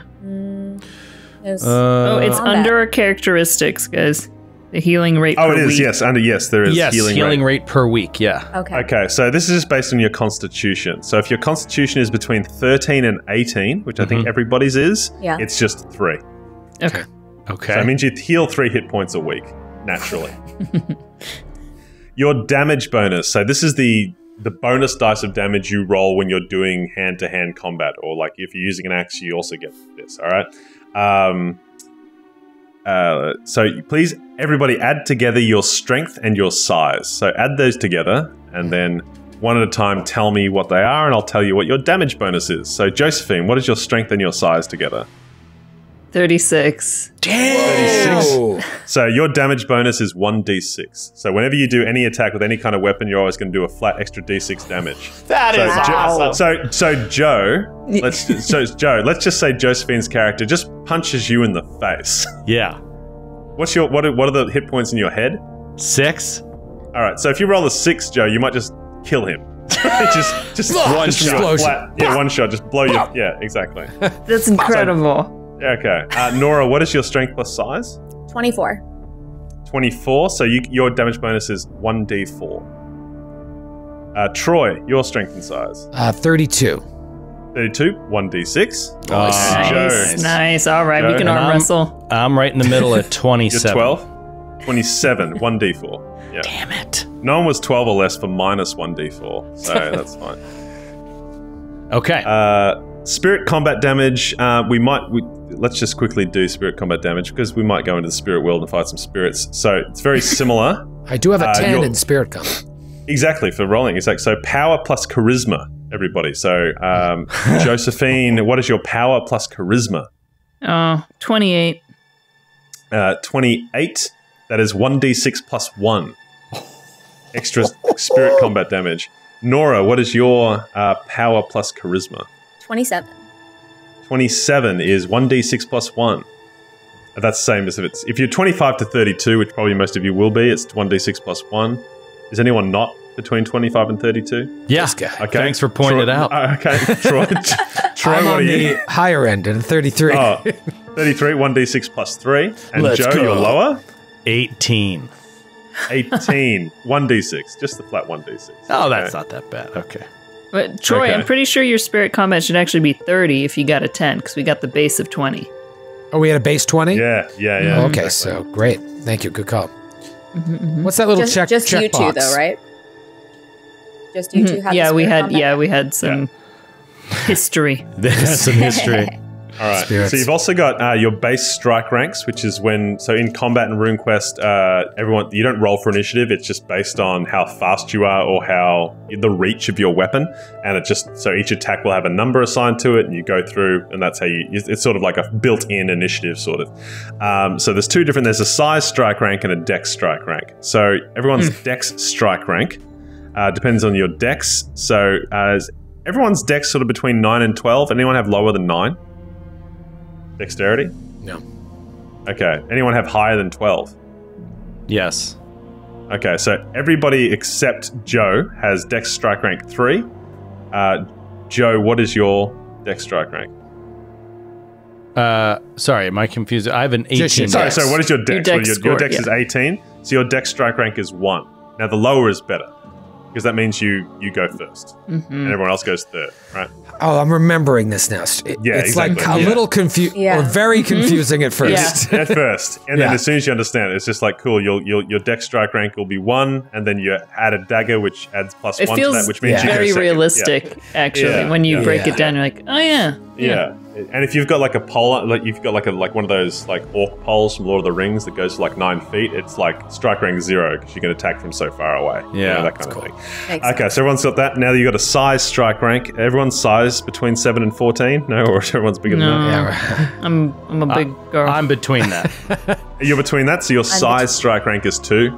So Okay. Noura, both of you is 2. 15 to 21, That's Yeah. me. Yeah. both you, so that's 1 for you. Okay. Oh, our big size makes us faster? Reach, right? Some things. When a thing uses your size strike. So a weapon will say, this Interesting. weapon Yeah, uses okay. your size strike rank. Versus I your see. dex. Club. All right, so if we look at our skills, this is one of the last things we'll have to do. I'm so excited. Is everyone having a good time? Oh, yes. Yes. This is If you're amazing. not, please. Yeah. I love filling out hit points for legs and arms. I just want to, before we go to the last thing, do our passions add anything? Like, for example, mine was like for a deity. Should I choose that? We'll do that After? In a second. Yeah, you'll get one for your cult. Yeah.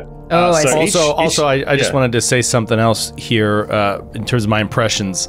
I've done a lot of character creation episodes on this stuff, and almost always the big chore near the end, especially with the fantasy ones, is gear and equipment. And I'm always like, it's just the pain in the ass part and the not fun part. This is the first time I've ever in the middle looked at like a thing and been like, I need something on my right arm. You know what I mean? I'm like I can see the number and I can see a gap where it says like your armor on that arm. And I'm like, I need to buy something to cover that right now. Yeah. And I'm like excited to do it. So what if I told you that if you use it to defend yourself, it can become broken and like might splinter, then you have to note that the armor on your left hand is not as good as the armor on your right. Anyway, it feels so real. I love it. So you'll see the skills on your character sheet on the second page are broken into categories. So there's agility skills, communication skills, knowledge skills, magic skills. Can everyone see that? So you get a base modifier for all the skills in those categories based on your characteristics. So I definitely lied before when I said characteristics didn't matter. Okay. So agility skills modifier. Oh wow. So everyone's got the agility skill there. If you've got, Jesus, does anyone have 17 to 20 strength? Yes. Josephine and I. So you both get +5. It's just a modifier to all of them? So there's a base modifier just to the right, which goes. You don't write it in every individual one. Yeah? Right. Because if your size is 17 to 20, you also get -5. Oh no! So mine's just 0. Yes, correct. So mine. Wait a minute. So our agility is 0. Yeah, 0. So boating right now modifier. is a 5. Yeah. Yeah. So what's your dexterity? 11. Anyone have dexterity 17 to 20? I do. 11's fine. You do. So you get +10 to all the agility. Whoa. Things. Makes sense. Makes sense. Okay. And does anyone have power 17 to 20? No. Okay, that's fine. No. Okay. So so it sounds like Joe's the only one who gets a flat 10% bonus to everything. Everyone else is at 0. If you weren't so big, you'd be all right. Yeah. So communication. Does anyone have 17 to 20 in intelligence? Intelligence, power, or charisma are the ones you get bonuses for. 17 to 20 in intelligence, power, or charisma. I have an 18 charisma. Okay, so you get +10. Nice. Let's go. And no one else has 17 to 20 in any of those? I don't have 17 in anything. And look, that's okay. Live your truth. Knowledge skills. Does anyone have 17 to 20 in intelligence or power? No. No. No? That's okay. Are there any penalties for having garbage? Unless you get really low. It's like between 1 and 8. Okay. Okay. So don't worry about that. Yeah. So, hold on a second. Yeah. I have an 8 charisma. Does that matter for communication? Oh, really? Yeah. Wait, I thought you were a high charisma. No, I'm very low. So Troy was high -5. charisma. -5 in communication. Makes sense. Yeah. Makes sense. I love it.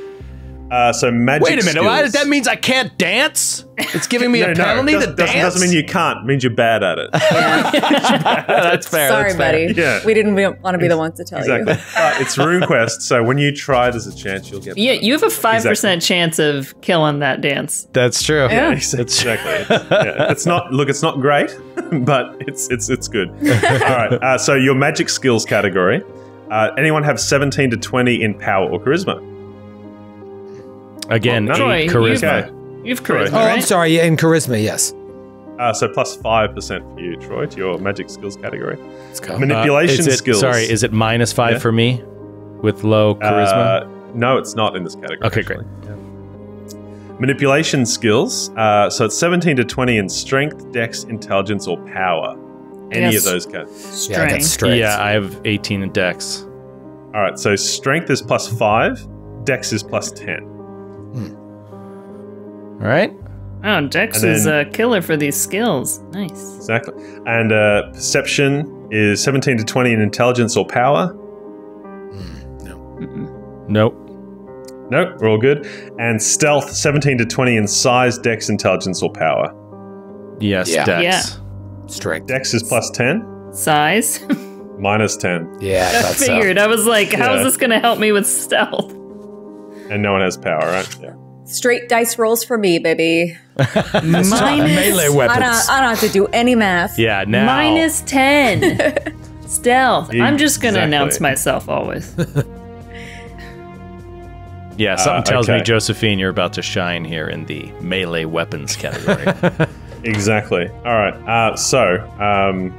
We're going to choose all our skills because a lot of skills things to point. We're going to do that off air because that'll take some time and it won't be as exciting, but everyone just trust us. There's plenty of skills to choose from. And the last thing we're going to try and plug in here is our cults. So each cult we choose. Wait, there are no melee weapon modifiers? I thought it was my moment to shine. There will be. There will be. Okay. Oh, we're going to come back. I'll calm down. We're going to come back to that. It's okay. And then what we'll do is we'll recap at the start of the next step. Like, hey, who's got over 100 in their broadsword? Yeah, okay, very cool. And you can go over 100. It's a thing. Phenomenal. You definitely can. That's awesome. Yeah, cool. All right, so our cults. So let's do. Who should we do first? Who wants to go first? The cult. I'll go. I'll volunteer. Yeah. And who did you choose? I choose Babeester Gore. Babeester Gore, the Avenging Daughter, which is one of the Earth Goddesses. So again, Babeester Gore is page 49 of the Earth Goddesses book. There's a lot of lore in here that you can read, that you will read up on before our next session, won't you, Joe? So you know exactly what you're doing. Absolutely. I mean, I already read the whole Babeester Gore entry because it was awesome. That's right. Okay. Yeah, there's a cool detail here because it's not just like, I mean, the artwork is pretty scary looking, but an overall vibe I got, and you can tell me if I'm wrong, is that like a lot of the cult followers are sort of the rare violent arm of the Earth cults. Correct. And they're really only kind of used in times of war and when specific cults are disrespectful of nature or Earth. Yeah. And when there's Oathbreakers, you used to hunt them down. So they're kind of not evil. They're violent against evil. There's no evil. There's actually one of the books that's coming out, the Cults of RuneQuest, is the Lunar Cults book. So it's just all the Lunar Empire moon gods. And they're not evil, they're just different. They look great. Anyway. So what is an oath breaker? So someone who's like, I swear to never be bad to you, and then you do bad stuff. And then the Babeester Gore and you hunt ladies them come down? and hunt them down with axes. True. Speaking of which, don't Joe break O'Brien, your promises. Joe O'Brien, please add the following to the your starting skills. So your skills, your one-handed axe gets plus 15%. Ooh. One-handed axe. All right, I'm making a note of this. One H axe. It'll be one H axe plus 15%. And your two-handed axe is plus 20%. Oh, whoa. Okay. Yeah. Nice. Awesome. I'm gonna try and make note and choose like different weapons if I can. Exactly. Yeah. Well, then bear in mind this will be in addition to all the skill points that you'll get to put in. So these can go up high. So you'll have Cult Lore, which I think is a knowledge skill. Cult lore. Yes, it is. And you'll write in there Babeester Gore because it's your cult. Is 15%. A plus 15%? Looks like it starts at 5. Yeah, hell yeah, plus 15. These are all pluses. Great. Yeah. You also get plus 10 to your plus 10% to Intimidate, which is a communication skill. Yeah, all right. Meditate, which I think is a knowledge skill, is plus 5. Okay. Speak Earth Tongue, which is the secret language of the Earth worshippers, is plus 10. You might have to write that one in there. It'll be like under communication speak skills. You'll have to write in Earth Tongue. Secret Earth Tongue. Is that like a druidic language kind of? Exactly. Yeah. This is on page 54 of the Earth books if you want to follow along with all the skill, the bonuses you get. Did you say Secret Earth Tongue plus 5? Plus 10. Oh, plus 10. Okay. Yeah, Earth Tongue. Yeah. Sorry. Only in this setting. Secret Earth Tongue. Sorry, did you say Secret Earth Tongue plus 10? How was your date last night? Remember? I noticed you got a really high fertility rune. Yeah. And then I see worship Babeester Gore plus 20. And then you've got the spirit magic, and you can just choose a number of points. So you can see each spell there has a number of points next to it. You can choose a number of points that cannot go higher than your charisma score to know those spells. Got it.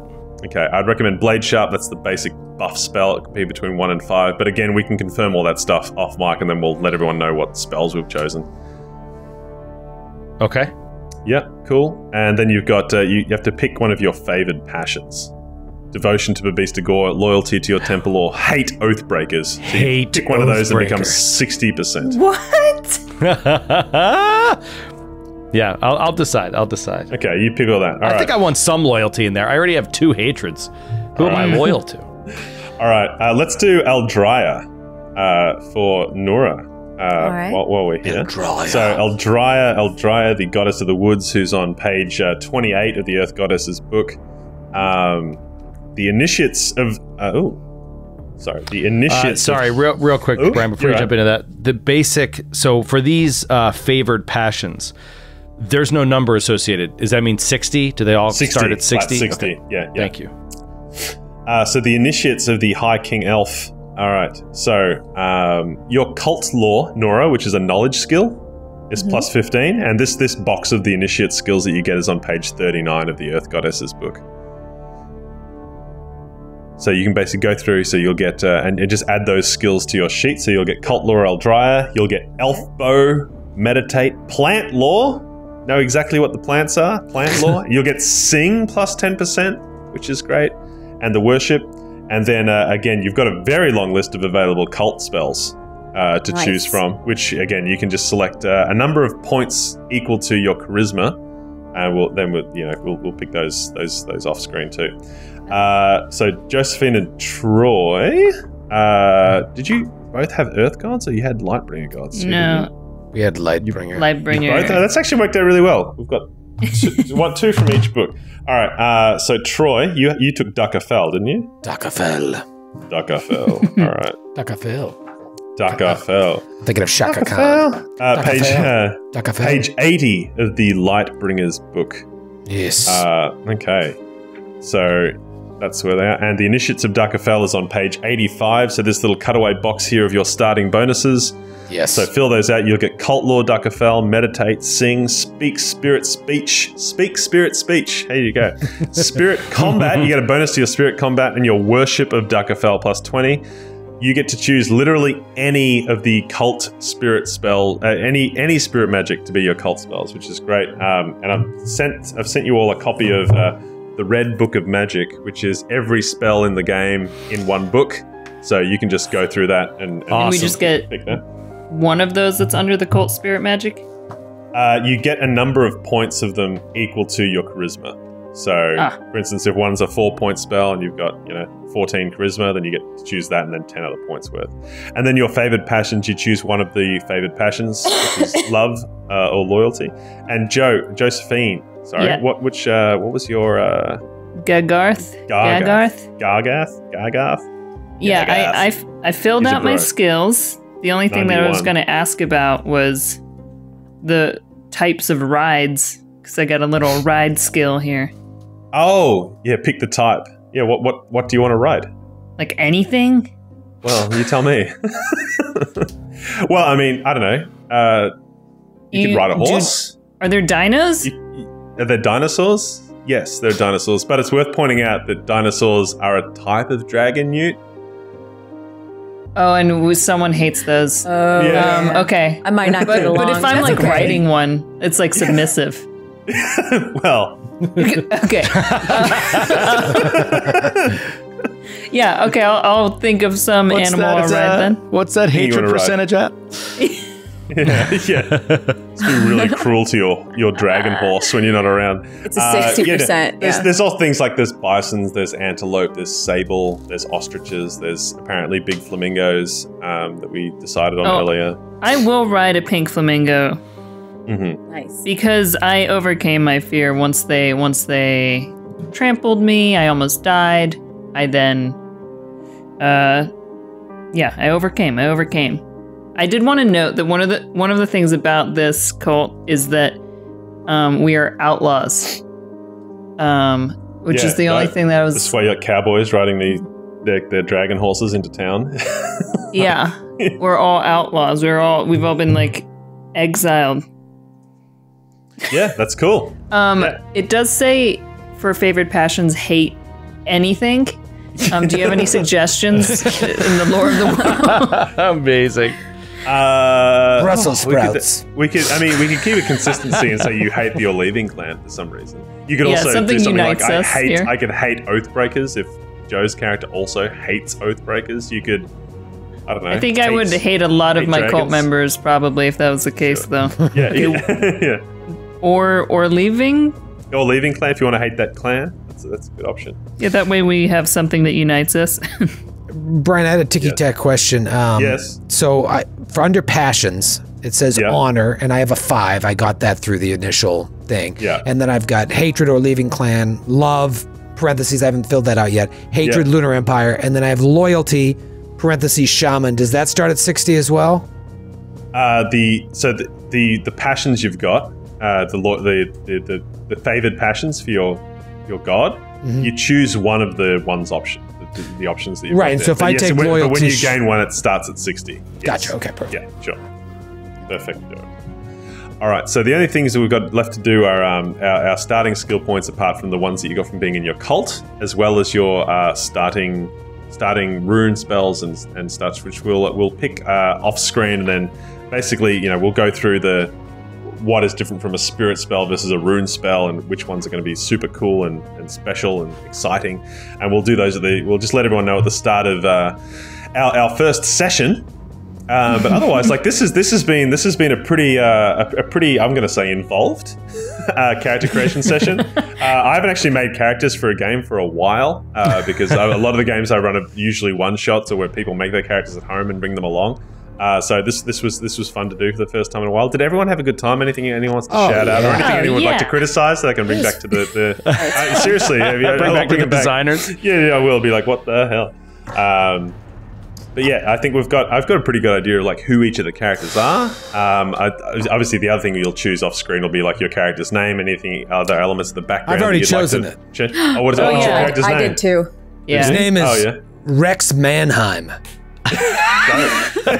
Shaman of Death. Rex Mannheim, Shaman of Death. Amazing. And Noura, what's your character's name? Mine? Mine is Skepticles the Unconvinced. Love it. Skepticles. He's also like a creature made of wood. Yeah. I let my chat pick my name. Oh yeah. It is Vilma T. Wolferhavenshire's son. It really rolls off the tongue. Nickname? Yeah.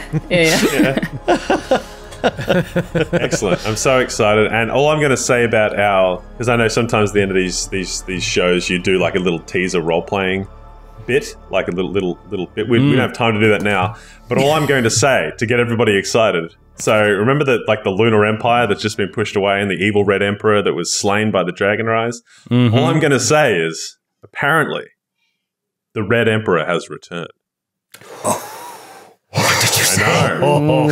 And he's a member of the Leaving clan. No. We want blood!